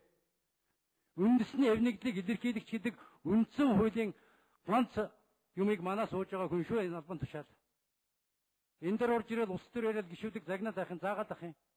Дахиж битгий ингэрэ. За би зочин танилцуулъя. Улсын хурлын гишүүн Саран гэрлийн урилгаар хаан улс дүүргийн ерөнхий боловсролын 52 дугаар сургуулийн 12-ын Б ангийн багш сурагчид улсын хурлын үйл ажиллагаа төрийн ордонтой танилцж байгаа юм байна. За та бүхэн сурлах хөдөлмөрийн өндөр амжилт хүсээрөөё. За оюун дээр гишүүн хэлнэ. Монголын төр үр хүүхдүүдэд нэгдүгээр тавих ёстой. Тийм ч утгаараа бас энэ налагчлалгүй бүх хүүхдэд мөнгийг нь олгох ёстой гэдэг байр суурь дээр энэ зарчмын байр суурь дээр өмнө энэ хуулийг хэлцэх хэсгээр ч би бас энийг ярьж байсан. Бас хэвлэл мэдээлэлээр ч гэсэн энийг ярьж байгаа. Үндсэндээ манай өөрийн үндсэн хуулийн дээр 14-р зүйлийн 2 дахь хэсэг хүнийг үндэс угсаа хил арсны өнгө, нас, хүүс, нийгмийн гарал байдал, хөрөнгө чинээгээр эрхэлсэн ажил, албан тушаал, шашин шүтлэг, үзэл бодлоор, боловсролоор ялгуурлан гадуурхаж болохгүй гэж заасан байна. Тэрийг л бид нэр хэрэгжүүлэх ёстой. Нөгөө талаар энэ олон улсын конвенц, нэгдсэн үндэсний байгууллагын бас суурь конвенц болох хүүхдийн эрхийн конвенц, хүүхдийн эрхийн тухай хууль дээр бас л энэ ч ялгуурлахгүй асуудлыг ярьсан байна. Сая Эрдэнэ гишүүн ярьж энэ эмэгтэй гишүүд одоо бас болооч гэнэ. Уучлаарай Эрдэнэ гишүүнэ. Оюун дээр, оюун хоорол, бэлэгт, мөнх цэцэг, ундраа энэ нэр бүхий 5 эмэгтэй гишүүн болоод бүгдээрээ л энэ 100% мөнгийг олгоё гэдгээр л гарч байна. Ер нь аль ч эмэгтэй хүнд, их хүнд хүүхдээ гадуурхдаг, хүүхдээ ялгуурладаг ээж хүн бол байхгүй. Тэр ч утгаараа эмэгтэй гишүүдийн ч бол бас ийм байр суурийг бүгдээрээ илэрхийлээд байж байгаа гэдэгт бол итгэлтэй байна. Нөгөө талаар бид нар бол дандаа хүүхдийн эрх, хүүхд хамгааллын асуудлыг дандаа ярьж исэн бол одоо хүүхдийг хөгжүүлэх асуудлыг бол төдийлөн бас ярихгүй байгаа. Тэгэхээр энэ Батандан гишүүний гаргасан энэ санал буюу одоо хүүхдийн хөгжлийн асуудлыг дэмжсэн энэ саналыг бол миний хувьд бол бас эмэгтэй гишүүнийхээ хүч гэсэн хувьд дэмжиж байна. Ер нь бол бид нар энэ Монголынхаа өр хүүхдээ хөгжлөлтээр нэлээд их хөрөнгө мөнгийг гаргаж нэлээд их ирээдүйн хөрөнгө оруулалтаа хийж ингэж явах нь зүйтэй гэж бас бодож байна. Нөгөө талаар бид нар бас энэ төрөний Бат Эрдэнэ гишүүн ч гэсэн ярьж байла. 60% одоо сайхан бэлэг сайдын засгийн газар болгосон. Дараагийн одоо ардын намын үед бол 80 болгож дэвшүүлж байна. Одоо цаашлах юм бол 100 болгох дээр бол нэлээд олон гишүүд бол саналт нэгтэй байж байгаа. Энэ үн дээрээ бид нар бас ингэж цаашдаа улам их энэ хүүхдийнхаа мөнгийг хүүхэд болгонд олгох тэр санал нэгтэйгээр байна хаа гэдэгт бас итгэлтэй байна. Нөгөө талаар энэ хүүхдийн мөнгөөр ажиллаж амьдарч байгаа айл өрхүүд бас маш их байна. Зөвхөн хүүхдийн мөнгөн дээр найдаж байгаа айл өрхийн амжиргаа ч гэсэн бас нэлээд их байгаа.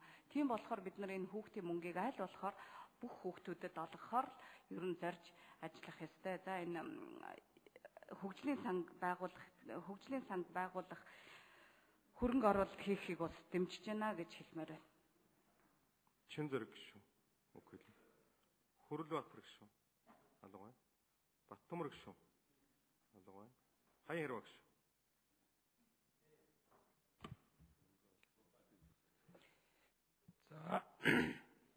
За энэ хүүхдийн мөнгө өгөх асуудал дээр өнөөдрийн манай энэ чуулганы тангим доторх байгаа энэ юуг хараад бидний энэ маргаан мэтгэлцээнийг хараад нийгэм бол биднийг хэн нэгийг их сайхан байна гэж харахгүй байгаа гэдэгтэр би итгэлтэй байна.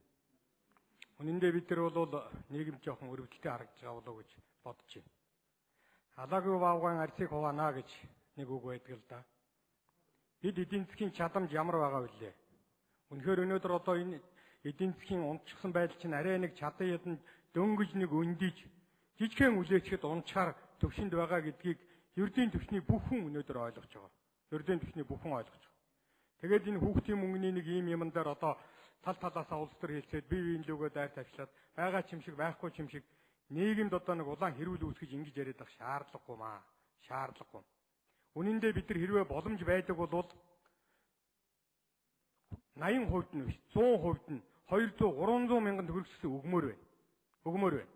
Харамсалтай нь өнөөдөр бидэрт бол тийм боломж нь даанч хомос байна шүү дээ. Одоо нийгмийнхээ амьдралын байгаа бодит байдлыг аваад хар л да. Юу урагшаа явж гин, юу хөдөлж гин. Мөнгө бий болгодог энэ юмнууд ч одоо ер нь үндсэндээ өнөөдөр Монголд хөдөлж байгаа юм байна уу гэдгийг бас нэг эргүүлээд харъя л да. Тийм учраас бид нар ийм юм дээр хэрүүл хийхийн оронд харин юун дээр анхаарлаа хандуулах вэ гэдэг юм дээр бид нар бодмоор байна.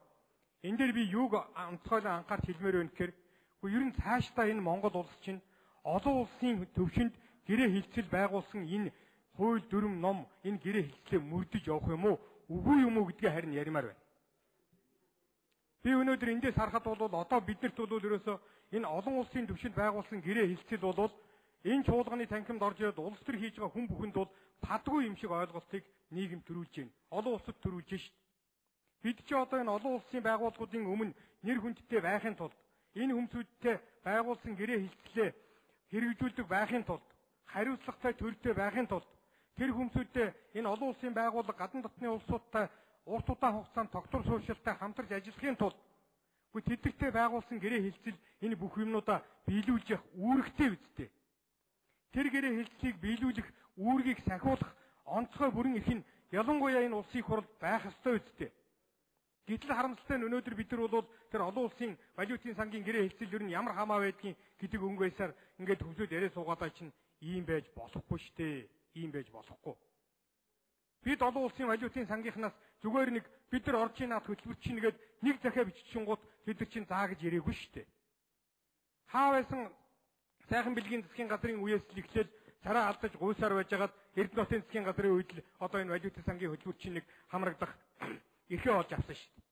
Тэгээд энэний хүчинд л энэ эдийн засаг чинь жоохон өндийж өнөөдөр бид нар энэ хүүхдийн мөнгийг өгөнд өгөхгүй гэх энэ хэрүүл чинь бол одоо бий болж байгаа зүйл шүү дээ.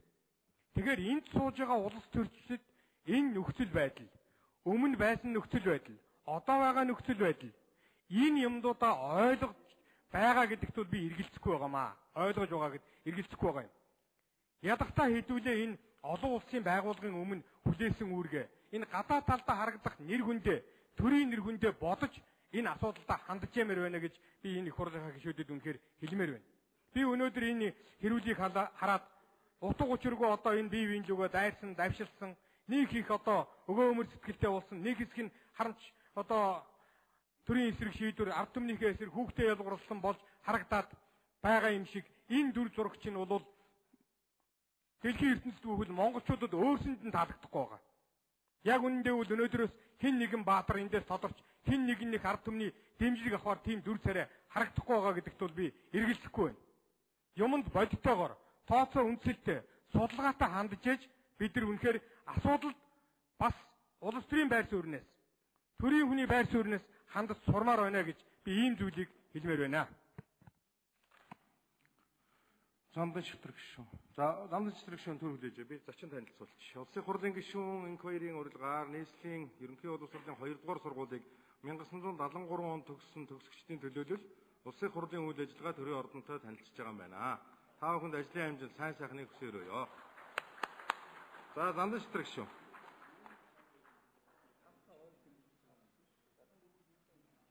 Хүүхдийн мөнгөөр улс төр битгий хийгээч гэж хичээнгүлэн хүсэж байна. Энх бол дарга Эрдэнэ гишүүнэ. 2015 оны 11-р сарын 13-ны өдөр баталсан хүний хөгжлийн сангийн тухай хуулийн дээр нийт хүүхдийн 60% нь буюу 600 мянган хүүхдэд хүүхдийн мөнгө олгоно. Халамжийг хавтгааруулахгүй зорилтод бүлэгд өгнө гэсэн Эрдэнэ гишүүний гарын үсэгтээ энэ хууль чинь энд байж байна. Зэнх бол даргын гарын үсэгтээ хүний хөгжлийн сангаас Монгол улсын иргэнд 2016 онд хүртэх хишиг хувь хэмжээг тогтоох тухай улсын хурлын 103 дугаар тогтоол дээр нийт хүүхдийн 60% нь өрхийн амжиргааны судалгаагаар 0-оос 17 дугаар бүлэгт хамаарах өрх буюу нийт хүүхдийн 60% хүүхдийн мөнгө олгоно гэсэн тогтоол чинь энэ байж байна. Энх бол дарга таны гарын үсэгтээ тогтоолч улсын хурлын тогтоолч. Тэгээ одоо сонгуул болохоор 2016 онд та бүхэн бас улс төр хийгээд хүүхдийн мөнгөөр бүх хүүхдэд хүүхдийн мөнгө олгоно гэдээ 16 онд гинт санаад оруулсан. Тэгээ бүх мөнгөний барцсан 3 сар хүүхдийн мөнгө зогсоосон. 2016 оны 9 сарын 7-ны Улсын хурлын тогтоолд оруулах өөрчлөлтөөр 3 сар тогтсныг 60 хувиар нь олгоё гэсэн тогтоол байж байна мөнх дарга. Таны үед оруулж байна. Ингэж сонгуул болохоор улс төр хийх болохоор хүүхдийн мөнгөөр төрөө 100% болгоо энэ төр гэдэг ингээд байдаг. А яг ингээд үедээ эдийн засгийн хүндрэлтэй байна. Халамжийг хавтгааруулахгүй бүх хүн автгүй юм байлаа. Бүх хүүхдэд хэрэггүй. Ингээ ийм шийдвэр гарч ирсэн баримтууч юм шүү дээ. Баримт төсч ярьж байна би. Улс төр хийхэ болоо. Энэ нийт өрхийн чинь нэг 10% нь огт авдаггүй байсан юм билээ. Хүчлээ гаргадаггүй байсан. 15 орчим хувь нь бол төрийн гişиг заа өгч байгаа юм чи авъя да гэдэг байсан билээ. Энэ 5-7 улсын үнэтэй байсан зайсан амьдсан улсууд 20 мянган төгөөч авъя гэхгүй шүү дээ. Яагаад та нар өөрсдөө авах гэдэг вэ? Баасан хөгшөө. Та нар саяас дэш төгрөгийн орлоготой таленттай 20 мянган төгрөгөөр энийг халамж юм уу хүүхдийг төрөлтийг дэмжих бодлого юм уу гэхээр халамжийн бодлогод 2015 онд баталсан байна шүү. Тэгээ халамжийг хатгааруулж яах гэдэг вэ? Тэр хүүхдээр улс төр хийхэ болооч ээ гэж хэлж байна. Эндээ чи нийгэм та нар сайхан харагдаад байгаа юм байхгүй. Нийт нийгэм дээр энэ халамж хатгааруулад жоохон орлоготой төсөвтэй артистны үнэсгөөрөө хавтгааруулад энэ эдийн засгийн халаа хайчдаг, дорой тулчдаг гэж хүн болгон шүүмжилж штэ энэ хумцтай гэсэн чинь. Авъя гэж байгаа хүн чинь цаан чи 20% нь авахгүй гэж штэ. Тэгээ 80%, 60% байсныг 80% болгохоор одоо 100% болгоё гэж зүтгээд идэг, улс төр хийгээд идэг чи ямар ч юм. 60% чинь 80% болголоо штэ.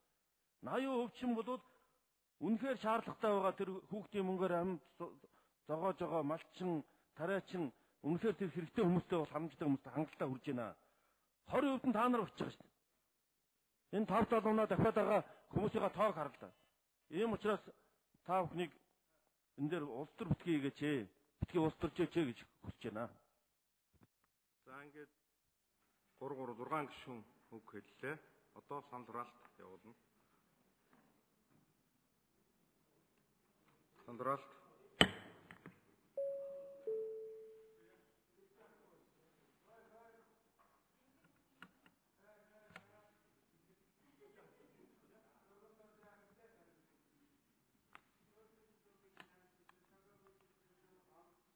Тавин 2 гишүүн оролцож 61.5% саналаар санал дэмжигдлээ. Дараагийн санал Тогтоолын дэсгийн 2 дахь дэд заалтыг дор дурдсанаар өөрчлөн хариулах. 2-2.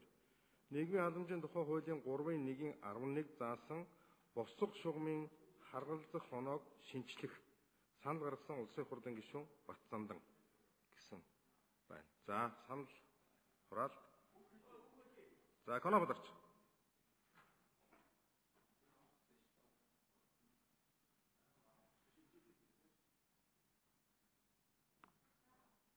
Билэг гишүүнээр дасгалаа. Санжбатар гишүүн хөл.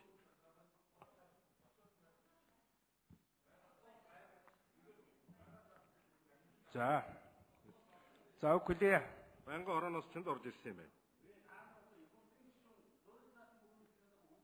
Санжбатар гишүүн за. Одоо үгүй. За улс төрчөөд яах вэ гэдэгтээ би санал нэг байгаамаа.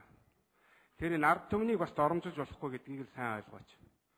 Та бүхэн сая Бат Эрдэнэ гишүүн сонгуульд орсон мөрийн хөтөлбөрөөр харуулж байгаад ярьлаа шүү дээ. Бүр заалттай. Мөнх Бат гишүүн хэллээ.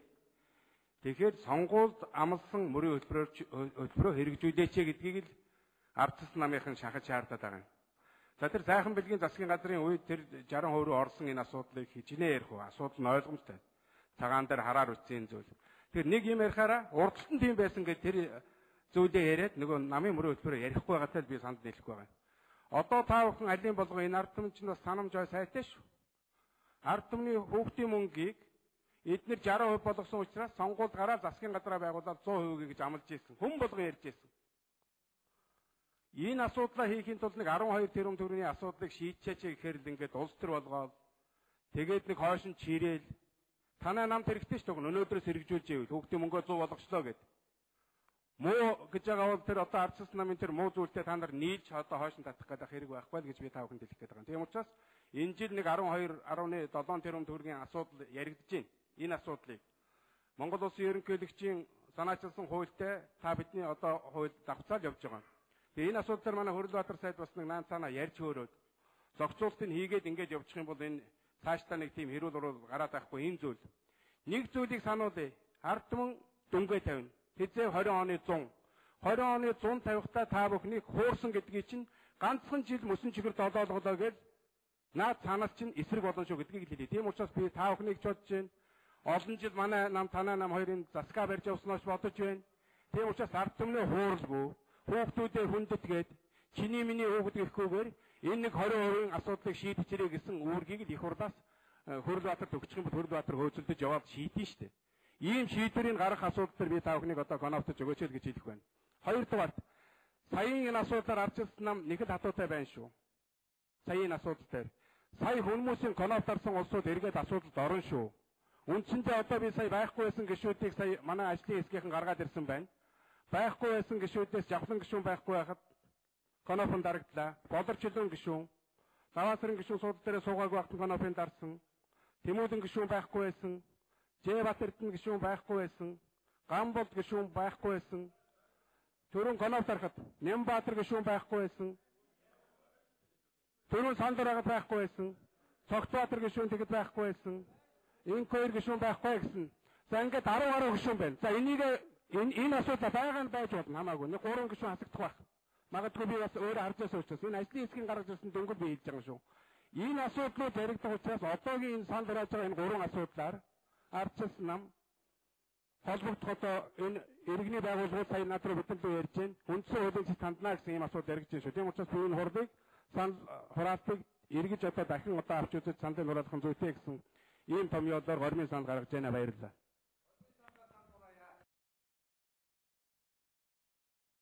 Сандан гишүүн. Сандан гишүүн.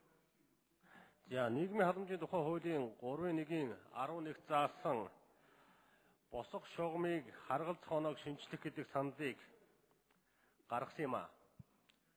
Ер нь бол миний яг өөрийн хүсэл бол энэ босго шугам гэдэг ямиг авч хаяа гэдэг саналтай байсан.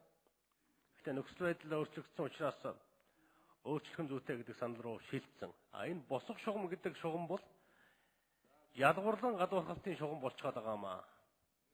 Хүүхдүүдийг баян хүүхд ядуу хүүхд гэж ялгуурлан гадуурхахын тулд нийгмийн халамжийн тухай хуульд ийм босго шугамыг оруулж өгсөн юм.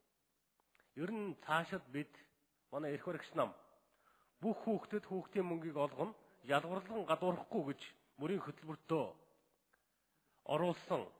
Мөрийн хөтөлбөрийнхаа тэр заалтыг мартаж болохгүй шүү гэдгийг би сануулмаар байна. Мөнх бат гишүүний хэлж байгаа үнэн. Эмэгтэй гишүүдийн хэлж байгаа үнэн.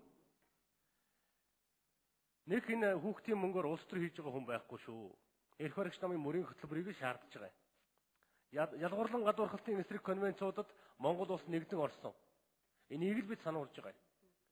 Үндсэн хуульд ялгуурлан гадуурхалтыг болохгүй гэдэг заалт байгаа. Энэ хуулийнхаа заалтыг бариачаар гэж бид хүсэж байгаа юм. Тэгээд санал хураагаад асуудлаа шийднэ үсттэй. Бид асуудлаа бол зарчмын зөрүүтэй саналын төвшөнд тавьсан шүү. Эрүүл ухаантай гишүүд бас энэ танхимд олон байгаа гэдэгт би итгэлтэй байгаа. Тэгэхээр дэмжиж өгөөрэй гэж хүсэж байна. Мөнх бат гишүүн үг хэлнэ. За хүүхдийн мөнгөөр улс төрчихгүй гэдэг дээр санал нэг байгаамаа. Гэхдээ энэ хүүхдийн мөнгөийг 60% олгоно. Энэ нэг сонин одоо будаа агшаагчтай телевизэртэй хөргөгчтэй бол ингэн тэгнэ хүүхдийн мөнгө өгөхгүй гэдэг ийм юм бол энэ сайхан бэлгийн засгийн газрын үед гарсан юм аа. Гарсан. Энийг одоо бас үннийг нь хэлэх хэрэгтэй. Тийм учраас бол энийг одоо бас анх одоо шавын тавьсан хүн бол одоо манай сайхан бэлэг ерөнхий сайдтай засгийн газар шүү гэдгийг нэгдүгээр хэлчихье. Хоёрдугаарт энэ хүүхдийн мөнгийг хүсэлт өргөдлөө гаргасан айл бүхэнд хүн бүхэнд өгөх боломж байгаа.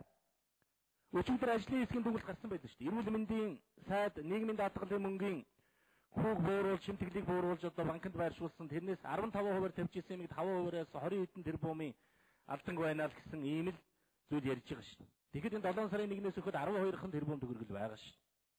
Сангийн сайдын өнгөрсөн оны 11 сард хийсэн төсвийн тодтогдол болон 19 оны төсвөөр 54 108 тэрбум төгрөгийг багш эмчнэр нэг удаагийн тэтгэлэг гэж олгоод салхинд хийсгээл энэ ард түмний татварын мөнгө төсвийн мөнгийг өрн тарыг хийгээд буруу бодлого явуулсан нь үнэн шүү дээ. Үнэн. Өнөөдөр эмч багш нар цалингааны нөлөөгээд жагсаалаа хийж л байгаа юм. Өчигдөр нэг ярьж байгаа тардсан гэж одоо Хөрлбаатар сая түрүүнээс хойш орилоод байгаа.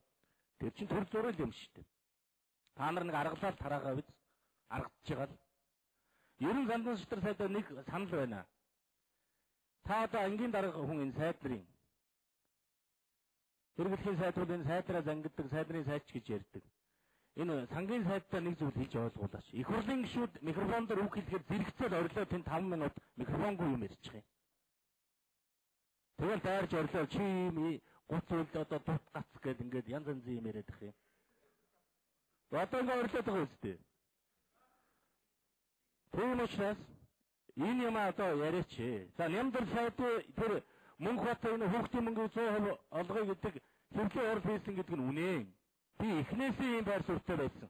Яагаад энэ хүүхдийн мөнгийг өргөдөл гаргасан хүн болгонд нь олгоё гэж Бямцах төшийн өнгөтөр санал гаргасан гэхээр 16 оны улсын хурлын сонгуулийн мөрийн хөтөлбөр дээр битээр оруулсан энийг. Мөрийн хөтөлбөрийн ажлын хэсгийн дарга тухайн үеийн бүлгийн дарга Бямцахт байсан. Би намын ерөнхий нэрийн бичгийн дарга байсан. Энэ заалтыг чинь хүчинд ардын нам хөтөн суудлаа авчиж олон хулгад нөлөөлсөн шүү бас. Тийм учраас би энийг яриад байгаамаа. Энэ зарим мэдэхгүй гişүүд байж магадгүй энийг. Энд чинь өчнөө олон юм ярьж, зовлон жаргал ярьж, өдөртөх зүйл бүлэг дээр намын мөрийн хөтөлбөрийн ажлын хэсгээр бөөн тооцоо судалгаа юм болж иж энэ заалтыг оруулсан юм. Тийм учраас энийг хэрэгжүүлэх ёстой гэж би бодож байгаа. Төсвийн хууль зөрчсөн гэдэг ийм асуудал яригдаад байгаа. 100% одоо 17 оны 7 сарын 4-нд олгоход. Өнөөдөр ч гэсэн төсвийн хууль зөрчиж явж байгаа шүү. Сангийн сайдыг төсвийн тодтоглоо хэзээ хийх вэ гэдгийг би бүлэг дээр, чуулган дээр, байнгын хорон дээр 8 удаа асуухад төсвийн тодтогл хийхгүй л гэж байгаа. Хуулийн тодорхой төсвийн маш тодорхой заалтыг 5-6 нөхцлөөр зөрчилсөн ингэ явж байгаа. Тэгээ одоо нэг сонин одоо манай энэ улаан сайд байж байна. 5-6 одоо сангийн сайд хийсэн. Төсвийг авч үйлдээд байгаа учраас одоо төсвийн орлого буурсан гэдэг ийм юм байхгүй гэж ингэж яриад байх юм. Ийм тайлбар байж одоо болдгоо юм байх та. Төсвийн орлого бууруулахаар шийдвэрүүд оруулж гаргуулчихад байгаа ш. Ийм нэг одоо хуулийн сайн дураараа тайлбарладаг. Улсын их хурлын гишүүдийг загнадаг. Зэрэгцээд одоо юу гэдгийг нэг том юм ярьж ингэдгийг одоо энэ сангийн сайд Хүрлбаатар гэдэг хүн болоо та. Таны бодлогогүй шийдвэрийн өнөө хүрээр заяа харин ч энэ Монголын ард түмний хүүхдүүдэд өгөх мөнгө 108 тэрбумаар салхинд хийсэн шүү. Тэр нэг багш хэмчнэрийн нэг удаагийн тэтгэлэг гэдэг юм. Тэрний үр дүн ач холбогдол хаа байгаа? За одоо ингээ хараарай. Одоо ингээд хэмжтэй сууж байгаа. За би тантай хэрэлдмээргүй байна. Би зүгээр энэ хугацаанд багтаад нэг юмаа ярьчих. Би танаас одоо хүсэл тавья. Засгийн газарт хүсэл тавья. Энэ сангийн сайдаа их хурлын гишүүдийг үг хэлүүлэх боломж олгож өгөөч гэж. Тий, боломж олгож өгөөч. Одоо нямдалж гишүүнээ та ахмад туршлагатай сайд үний хувьд. Тий. Тэр учраас нэг аралтай одоо төсвийн тодтоглоо хийх асуудлыг энэ асуудлыг сангийн сайд та нэг сэтгэл гаргаж байгаа шүү дээ. Энэ ядарсан айлын хүүхдүүд нь хэдэн төгрөг өгчөд та юунд нь татганаад байгаа. Миний зарим шээ. Би хэрэглэхийн сайд багтаа 100% болгоно гэдэг шийдвэр гаргуулаад тэрийг хэвлэлийн баг хурд хийж мэдгэж явсан хэрэглэхийн сайд. А тэрийг буруутгаж явсан та. Ийм байгаа шүү. Өнөөдөр хөрөгчөөр будаа агшаагчаар амьдралыг хэмждэг цаг өнгөрсөн шүү. 21-р зуун. Тийм учраас та жоохон байр суурь судалгаатай ухаантай загнаараа сангийн сайдаа. Илдүү очрох шүү. Гэхдээ ер нь гişүүд энэ нэгийгээ яг цаг аваад микрофон дээр үг хэлж яхад нь одоо ингэ зэрэгч ярьдгаа болоо л доо. Ингээд наад чинь бас дэгтэй энэ их хурлын үйл ажиллагаа ч юм бол дэгээр явагдах ёстой шүү дээ. Тэгээ нэгийгээ ярихаар зэрэгс өөрсөнд нь бол цаг олдож л байгаа шүү дээ. Микрофон дарах юм бол тэгээ бас нэг үгийн сонсоод ингээд за илдүү очрох шүү. За хүүхдийн мөнгөний хэрэгжүүлэгийн тухай чуулган дээр банкны хорон дээр анх удаа үг хэлэх гэж байна. Хэлэхгүй болохгүй юмнууд байх шиг байна гэж би одоо ойлгож байна. Тэгэхээр нэгдүгürt би ямар ч байсан хүүхдүүдтэй хайртай гэдгийг хэлмээр байна. А хоёрдугаарт энийг хэрүүлийн алимд бол бид нар ингэж хоорондоо биеийн дуугаад айдлах болмоор байна. Урд нь би энэ хэрүүлийн алимын тухай нэг ярьж ирсэн. Одоо дахиж ийм хэрүүлийн алим дээр хоорондоо муудалцтай ядангуяа манай 60% бүлэг болёо. Ер нь аливаа улсыг дампууруулахад авилгал халамж хоёр зөөлөн бодлогоор дампууруулдаг. Авилгал Монгол улсад хэрэг шигтэрсэн. Ганц хоёр хүнийг бариад авчихсан. Хэргийг нийлрүүлж чадахгүй, дараагийнх нь хүмүүсийг олж авах чаддгүй. Авилгал бол хэрэг шигтэрсэн. Бүх шатанда. Энийг бол бүгд төр мэдж. А дараа нь яг хүүхдэрийн нийгмийн халамжийн бодлого. Өнөөдөр яаж юм? 5 хүүхдтэй айлын аав ээжээр ажил хийхийг хүсэхэ байсан. Нээлттэй ажлын байрны зар маш их байна. Улаанбаатар хотод ихэд нийслэлдэхэд 3500 хүний нээлттэй ажлын байр байна. Ирээд ажилд ордог хүн байхгүй. Зорж ирчээ тэнцдэг хүн байхгүй. Зориуд ундаг. Яагаад гэвэл 5 хүүхэд 100,000 төгрөгөөр сардаа амьдарчнаа. Тийм байхад энэ хар бор ажил хийж ингэж амьдрах хэрэг юу вэ гэж ингэж боддог, ярьдаг болсон. Цалингаа годоод сууж байгаа совилогч, эмч нар 300-500,000 төгрөгийн цалин авч ирсэн дөрөв хүүхдийн мөнгөөр амьдраад энэ улс орон цаашдаа ядгийг харъя гэд ийм сэтгэлтэй бодолтой болчихлоо. Ажил хийх хүн байхгүй болсон. Нийгмийн халамжийн бодлого хавтгаач байгаа. Тэгээ энэ дээр нь яг хүүхдээрээ жишээлбэл юу гэдгийг хүүхдэд 100% 20,000 ш 100,000-ыг олгоё гэж би ярьж чадна шүү дээ. Багш ажилчдын цалин 50% биш 100% нэмэгийг би ярьж чадна. Гэхдээ улс төрч хүн ялангуяа энэ төрийн өндөр дэд аль башж байгаа энэ улс орны хувьцааг атгалж байгаа хүний хувьд тийм сэтгэл байхгүй. Тийм ширдүүлсэн нүур надад байхгүй. 20 оноор улс төрийг одоо яриад байдаг нь ямар ч ёстой. Дүнгээ тавина шүү дээ ард түмэн. Харин нөгөө та нарын нөхдүүдээ хэлээд байдаг ард түмэн ч өнөөдөр юу гэж ярьж байгаа нөхлөөр энэ 76 ичдэг болоосоо. Зорилт бүлгийн хэдэн хүүхдээр далимдуулаад 100% мөнгө авна гэдэг өөрийнхөө хүүхдүүд мөнгө авах гэдэг. Яасан ичдэггүй юм бэ гэж ярьж шүү дээ. Бид нар зорилт бүлгийг би мэдж байгаа учраас ярьж байгаа юм. Тийм учраас нөхдүүдээ бид нар энэ дээр бол мэдээж жоохон бодолтой хандахгүй бол микрофон хардаг. Тэгээ улс төр бодож ийм үг үйлдэл хийдгээ болмоор байна. Харин тэрний оронд хоёр нам нэг нөгөө хэлэхэд хоёр нам яах вэ гэхээр аль алин засаг барьж явах үедээ үндэслэгүүгээр бий болгосон энэ төрийн албан хаагчдынхаа тоогийн цөөлий.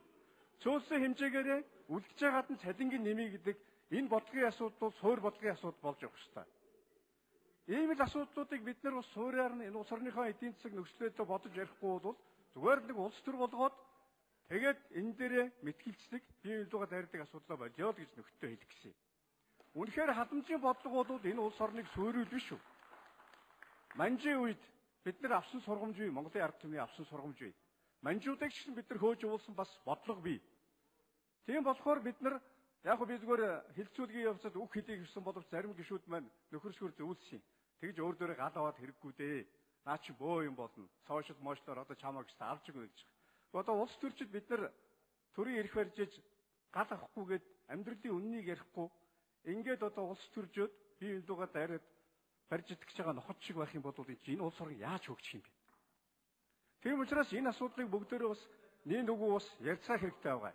Намын мөрийн хөтөлбөрт орсныг би мэдж байгаа. Намын мөрийн хөтөлбөрөөр би яриад явж ирсэн. Гэхдээ бид нар эдийн засгийн хүнд нөхцөл байдалд тохируулах ёстой шүү дээ. Тохируулах ёстой. Нам одоо мөрийн хөтөлбөртөө дүн тавиулна. Тэр ойлгомжтой. Гэхдээ бид нар энэ бодит байдлыг бид нар өөрсдөө ухамсарлаж уг угдуургаар нь асуудлаа шийдэхгүй бол өнөөдрийн энийг бидний дунд аваачаад авчраа шийдчихсэн 80 100 болгоч гэдэг юм уу хэрүүлийн айлм дээр ингэж хоорондоо хэмжилдээд хэрэггүй гэдгийг би бас гишүүд нөхөддөө бас хэлхийг хүсэж байгаамаа. Үнэхээр одоо байнгын хооронд ирж тэр чуулганы хилцүүлгүүдэд тэр бас үг хэлж төгдөхгүй байсан юм. Гэхдээ одоо хэлхээс аргагүй нөхцөл байдал үүссэн учраас энэ үгийг одоо хэлхээс аргагүй байна нөхөд минь. Цаашдаа бид нар одоо парламентын бүрэн эрхийн хугацаа 2 жилийн хугацаа байна. Энэ хугацаанд бид нар улс орныхоо эдийн засгийг, улс орныхоо ирээдүйн төлөө үндсэн углуургаар нь асуудалтай бодтойгоор хандаж зөв шийдэл гарцуудаа хийнөхөөс хайрын энэ их хурлын танхимд энэ хайрын цагийг хоорондоо хэрэлдэж өнгөрөөмөөргүй ийм л цаг үе, ийм л богино хугацаа бидэнд үлдсэн. Ард түмэн ухаантай болсон шүү. Хэн нь улс төр хийгээд популизм хийгээд байна уу? Хэн нь энэ улс орны эдийн засгийг зөв бодтой үнэлээд ойрын хугацаанд бид боломжгүй гэдгийг хэлээд байна уу гэдгийг ард түмэн ойлгож байгаа шүү. Тэгээ дандаа ард түмний нэр барьж ярьдаг ийм асуудал байж болооргүй байгаамаа. Баярлалаа. Улаан гишүүн.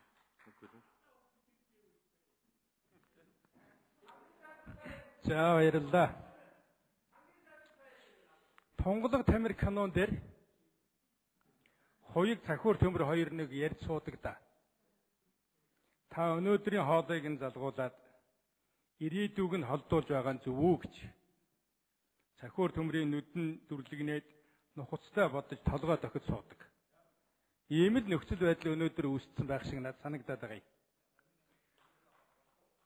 Хүүхдүүдтэй хайртай юу, хайргүй юу гэж ярих нь нийгэмд юу гэж харагдаж байгаа болоо. Бивэл нүүр улайж юм. Хүүхдүүдтэй хайргүй хүн байхгүй. Бид хүүхдүүдтэй болж өгвөл урт хугацаанд олон жил илүү их дэмжлэг үзүүлмээр байна. Үгүй гэж хэлэх хүн гарахгүй байх гэж би бодож байгаа. Тийм ээ? Гэхдээ хизээ яаж юу гэдэг асуудал арга замаад олохгүй бид энд яриад байгаа болов уу гэж би бодох юм. Яг өнөөдрөөс эхлээд өгөх юм уу? Эсвэл нэг жоохон үлээгээд Одоо эх жилээс ч юм уу эсвэл одоо валютын сангийнхаа санхүүгийн өргөдсөн хөтөлбөрөөр хэрэгжүүлээд жилийн дараагаас өгөх юм уу гэдэг дээр л тогтох нь чухал байх шиг санагдах юм. Тэгээ бүгдээрээ л олон улсын валютын сантай уулзсан гэж ярьж байна. Би ч уулзсан. Валютын сан нэг л юм хэлж байгаа. Та нар өөрснөө шийдээрэй л гэж байгаа. А энийг юу гэж ойлгож байгаа вэ бид нэр? Би бол ингэж ойлгож байгаа юм.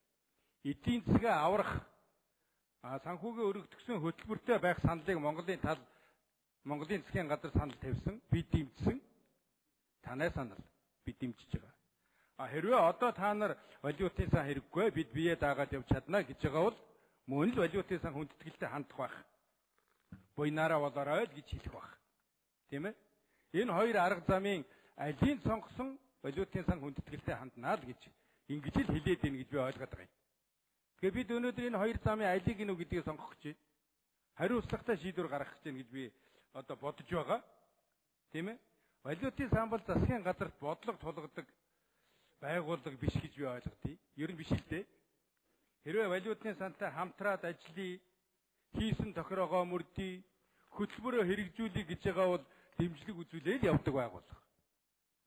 Ийм л үүрэгтэй байгууллага. Хэрвээ одоо бид нэр өөрсдөө мэднэ, та нараар заалахгүй, дураараа болно гэвэл мөн л буйнаараа болоорой гэж хэлэх баг.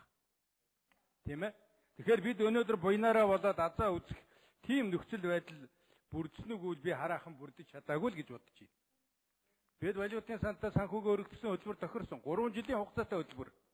3 жилийн дараа Монгол улсын эдийн засаг сэргэж, өрийн дарамт арилж, тийм ээ, төсвийн орлого тогтвортой нэмэгдэх энэ нөхцөлийг бүрдүүлэх ийм зорилготой хөтөлбөр. 2 жил нь одоо хэрэгжээд явж байна. Эхний 2 жил. Эхний үр дүн байна. Бид одоо дефолтаар зарлах аюулаас аврагдаж чадлаа. Төсвийн орлого бас нэмэгдэж байна. Хөрөнгө мөнгөний бололцоо явандаа бий болно гэсэн итгэл үнэмшил төрж байна. Өрийн дарамт бас саарч байна. Гэхдээ энэ ахиц өөрчлөлтүүд өнөөдөр туйлын эмзэг байгаа шүү. Туйлын эмзэг байгаа. Бид энэ одоо 3 жилийн хугацаанд энэ хөтөлбөрөө бүрэн хэрэгжүүлээд эдийн засгаа хөл дээр нь зогсоогоод авчвал цаашдаа бид одоо урт хугацаанд одоо нийгмийн асуудлыг дөрвтэй шийдэх болцоо бүрднэ. Би нэг л юм дээр одоо та өгдөг сайн бодоосоо гэж бодож байна. Энэ эдийн засгийг аварч гарах хөтөлбөрийг дундаас нь орхих. Эсвэл одоо үйл ажиллагааг нь удаашруулах, саарамгжуулах. Ингэснээр хугацаа алдах хэрэг бидэнд байхгүй хаа л гэж би бодож. Та нар нухацтай бодоорой. Тунгалаг тавирын захиур төмрөөс хол давж бодно дөө та нар. Ухаантай улсууд. Тийм ээ? За тийм учраас аль нь анхдагч вэ?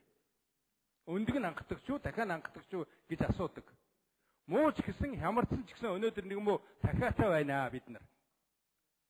Тэгвэл одоо бид нар дахиагаа өдөн татвал олон л өндөг авах гэж би бодоод байгаа юм.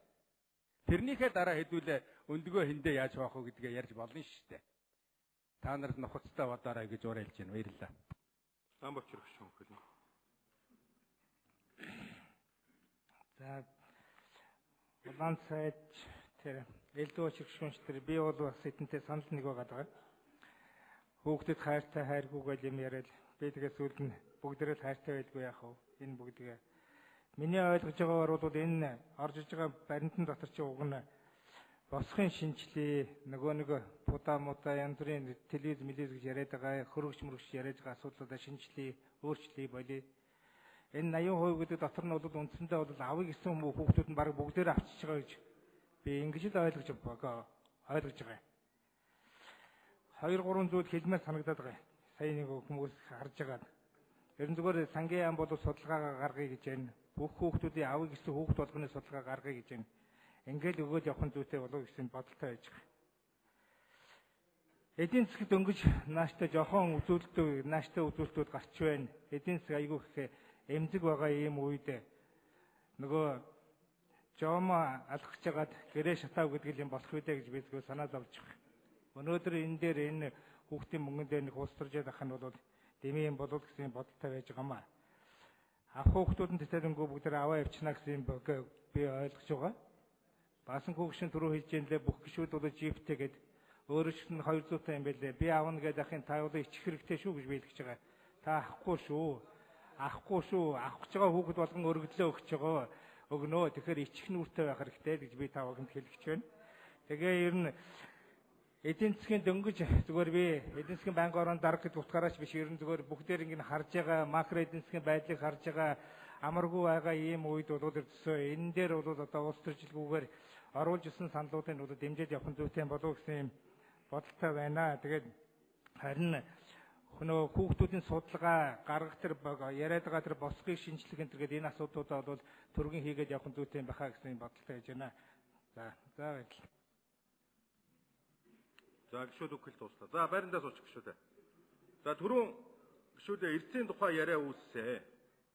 Тэгэхээр энэ тодорхой бас байх нь зүйтэй гэж би бол бодож байна. Одоо энэ заалан 42 гişүүн байна. 42 гişүүн. За 43 боллоо. 43 гишүүн байна. Тэгээд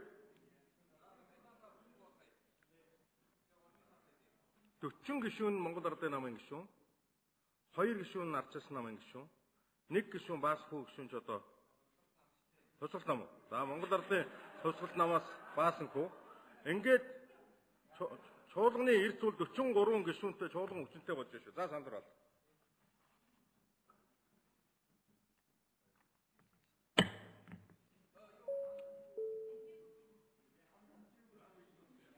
Дэмжээгүйг дэмжиж хурааж байгаа шүү дээ ер нь дандаа.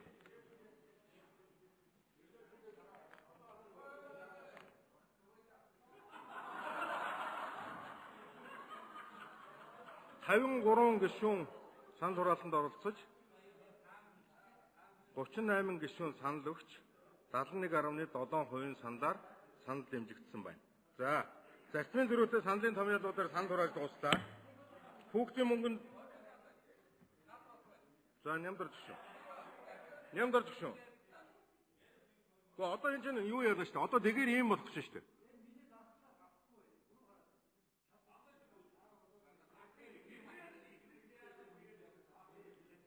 Гэхдээ түрүүний саяны санал дээр үү?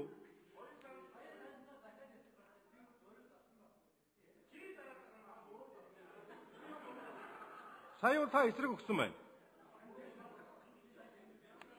За тэгтээ наач 1000 орны дэмжигдсэн санал дэмжигдлээ шүү дээ.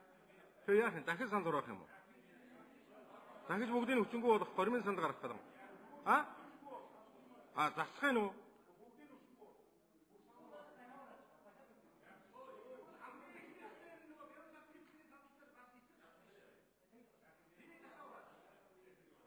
Тэгээ одоо энэ чинь нэгдээ хураацсан шүү дээ. Тэгээд хэрвээ энэ 3 санал хураалтыг дахин их юм бол гормын санал гаргаад гормын санал дэмжигдвэл дахиад хурааж болно.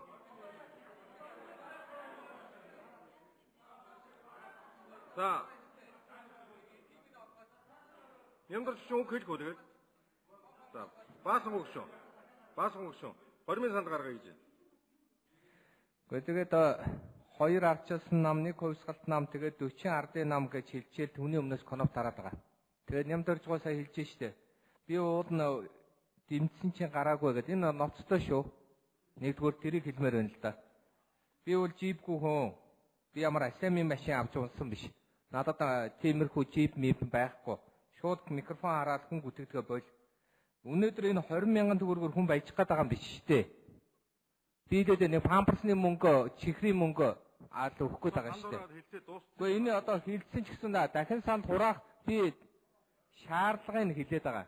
Гормын саналынхаа шаардлагыг тавина штэ энэ чинь. Үндсэтлээ би хэллээ. Үндсэл нь бол хүний өмнөөс коноп дарлаа. Та нар манд өчүүлээ байж байгаа хэрнээ нөгөө сурсан занг сураар боохгүй гэж манай энд нэг саяхан л одоо орж ирээ суусмаас нэр нь баг орж ирэхгүй штэ. Тэгэл хүний өмнөөс коноп дараад баримтжуулаад авсан байна би. Тэгэхээр нэг ангид байгаа нэг адилхан гишүүд учраас би та нарынхаа нэр усаар дуудахмааргүй байна. Өөрсдийнхөө конопыг дараад нэг үр зөөлөн биш, үр хүүхдүүдтэй харгас хандаж, босго оноо моноо тавьж, баян ядуугийн тогтооё гэдэг чинь энэ Монгол улсын үндсэн хууль зөрчсөн шүү дээ. Хүнийг гарал үүсэл, нийгмийн гарал, шашин шүүтлэг, одоо үзэл бодол, эд хөрөнгөөр нь ялгуурлахгүй гэд Монгол улсын үндсэн хуулийн дээр байгаа. Бид босго оноогоо зохицуулъя гэж юм. Босго оноо гэдгийг би ойлгохдоо дүнгийн босго оноо биш. Таанах өнөөдөр дам бочиргой шиг жиптэй юу? Эсвэл одоо юу гэдгийг Хүрлбаатаргой шиг зайсан байшинтай юу? Эсвэл Баасан хүү шиг өнөөдөр төрийн албаныхаа цалингаар амьдарч байгаа юу гэдгийг тогтоох тийм одоо босго оноо юм байна гэж. Тэгэхээр үндсэн хууль зөрчсөн тогтоолыг өнөөдөр би яаж дахин санал хурааж баталгаажуулж байгаа чи эн чинь түүх болж үлднэ. Бид баян ядуугаар нь өнөөдөр хүүхдийг ялгаж байгаа. Би хэлээд байна шүү дээ. Хүн хаан төрх нь хамаагүй. Хятад айл төрнө үү, Монгол айл төрнө үү, Элиз айл төрнө үү, тэр бол хамаагүй. Хүүхэд л хүүхэд. Ямар айл төрхөө хүн өөрөө сонгодгүй. Тийм учраас өнөөдөр хүүхдийг алгачилсныхаа өнөөдөр горыг та нар бүхэн маань 20 онд амсах байхдаа би үнэхээр санаа зовж байна. Миний хүүхдлээ 20,000 авах ёстой гэж би боддог. Яагаад би баяндаа хэлж байгаа юм биш. Энэ мөнгөөр эдийн засгаа сайжруулах гэдэг юм биш. Ямар 20,000 Айлын хүүхэд өнөөдөр өмнө алагчилтгийг л болчихооч гэдэг байгаа шүү дээ. Энэ болж байгаа биш. Гормын саналаар дахин санал хураах ёстой гэдэг гормын санал тавьж байна. Яагаад гэвэл өнөөдөр та нар амьдрал мэдэхгүй учраас амьдралыг ойлгохгүй байгаа учраас ах дүүнрээ тижээдэг гэдгийг мэдэхгүй байгаа учраас өнөөдөр та нар 20,000-ыг өнөөдөр юу гэдгийг амьдралын тэтгэх бололцоо гэж ойлгоод за яах вэ энүүсээ болоо ажилгүй ажил хийх дургу болсон ч гэсэн яаж хийж чадж байна илүү учир гүшүнэ та тэгж болохгүй шүү дээ өнөөдөр юу гэдгийг 20,000-аар өнөөдөр өстэй учраас багш нарын цалинг өнөөдөр нэмүүлэх гээд байгаа юм яриад байна багш нар маань гэж яаж ийм муухай харгас байна энержи ресурсынхаа өнөөдөр ажилчдынхаа өмнө та нараа хариуцлага үүрэх ёстой бас тэд нар өнөөдөр баячуудын тоонд ороогүй өнөөдөр зовж байгаа зүдэрж байгаа МСС тэгж яваагүй баг өөрсдийнхөө нүдээр биш та нар энэ цонхон онгодог тасалгаа руугаа хаар гудамж руугаа хаар амьдралаа би мэдчихээн би өнөөдөр яаж амьдарч ирснаа би мэднэ одоо ч гэсэн энэ амьдрал 30 жил болоход өөрчлөгдөөгүй зовлон энэ хоёр нам үүрэх ёстой энэ намууд авах ёстой энэ бол улс төр биш 20,000-ыг өг 20,000 заа юу 20,000 би дахиад хэлье би энэ та бүгдийг хянаж байгаа амьдрал донд байгаа учраас та бүхэнд адвайсаар хэлье илүү учир гүшүнэ 30% тэр эм 5 толгой 30%-ыг ард түмэнд хараагаад өгсөн бол өнөөдөр 20%-ыг авахгүй явах байсан юм аа өргөдлийн байнгын хороонд бид нар өнөөдөр явж өнөөдөр за хой цаг дуслаа Ямдар гүшүнэ микрофон хаахгүйгаа би танаар заалахгүй. Хаасан хаагаагүйгээрээ буруутгах юм бол тэр буруутгах зөвддөг газар намайг аваачид дуудаж шалгуулна үзээ. Их хурлын гишүүн хүн ард түмнээ сонгогдсныг 4 минут ярих юмаа яригэ. Тэгэнд хэдийгээр холбогдлого зүйл яриул хаана гэж байгаа ч гэсэн гормын санд гаргаж байгаа хүний микрофоныг хаагаадах шаардлагагүй гормын сандын сонсоё гэж бодож байна. Одоо баасан үгийн гаргасан дахин санал хураая гэсэн гормын сандыг дэмжиж гэдэг томьёолоор санал хураалт явуулъя. Санал хураалт.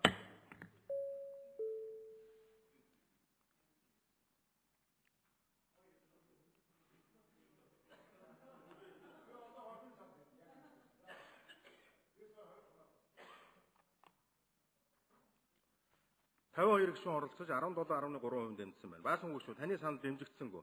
За ингээд төрөний 3 санал хураалт хүчинтэй. Одоо хүүхдийн мөнгөнд итгэмжийн хамрах хүрээг нэмэгдүүлэх талаар авах арга хэмжээний тухай болон Монгол улсын хүүхдүүд хүүхдийн мөнгөнд итгэмж буюу хүүхдийн мөнгө олох тухай улсын хурлын тогтоолын нэгдсэн төслийг эцсийн хэлцүүлэх бэлтгүүлэхээр төсвийн байнгын орон шилжүүллээ.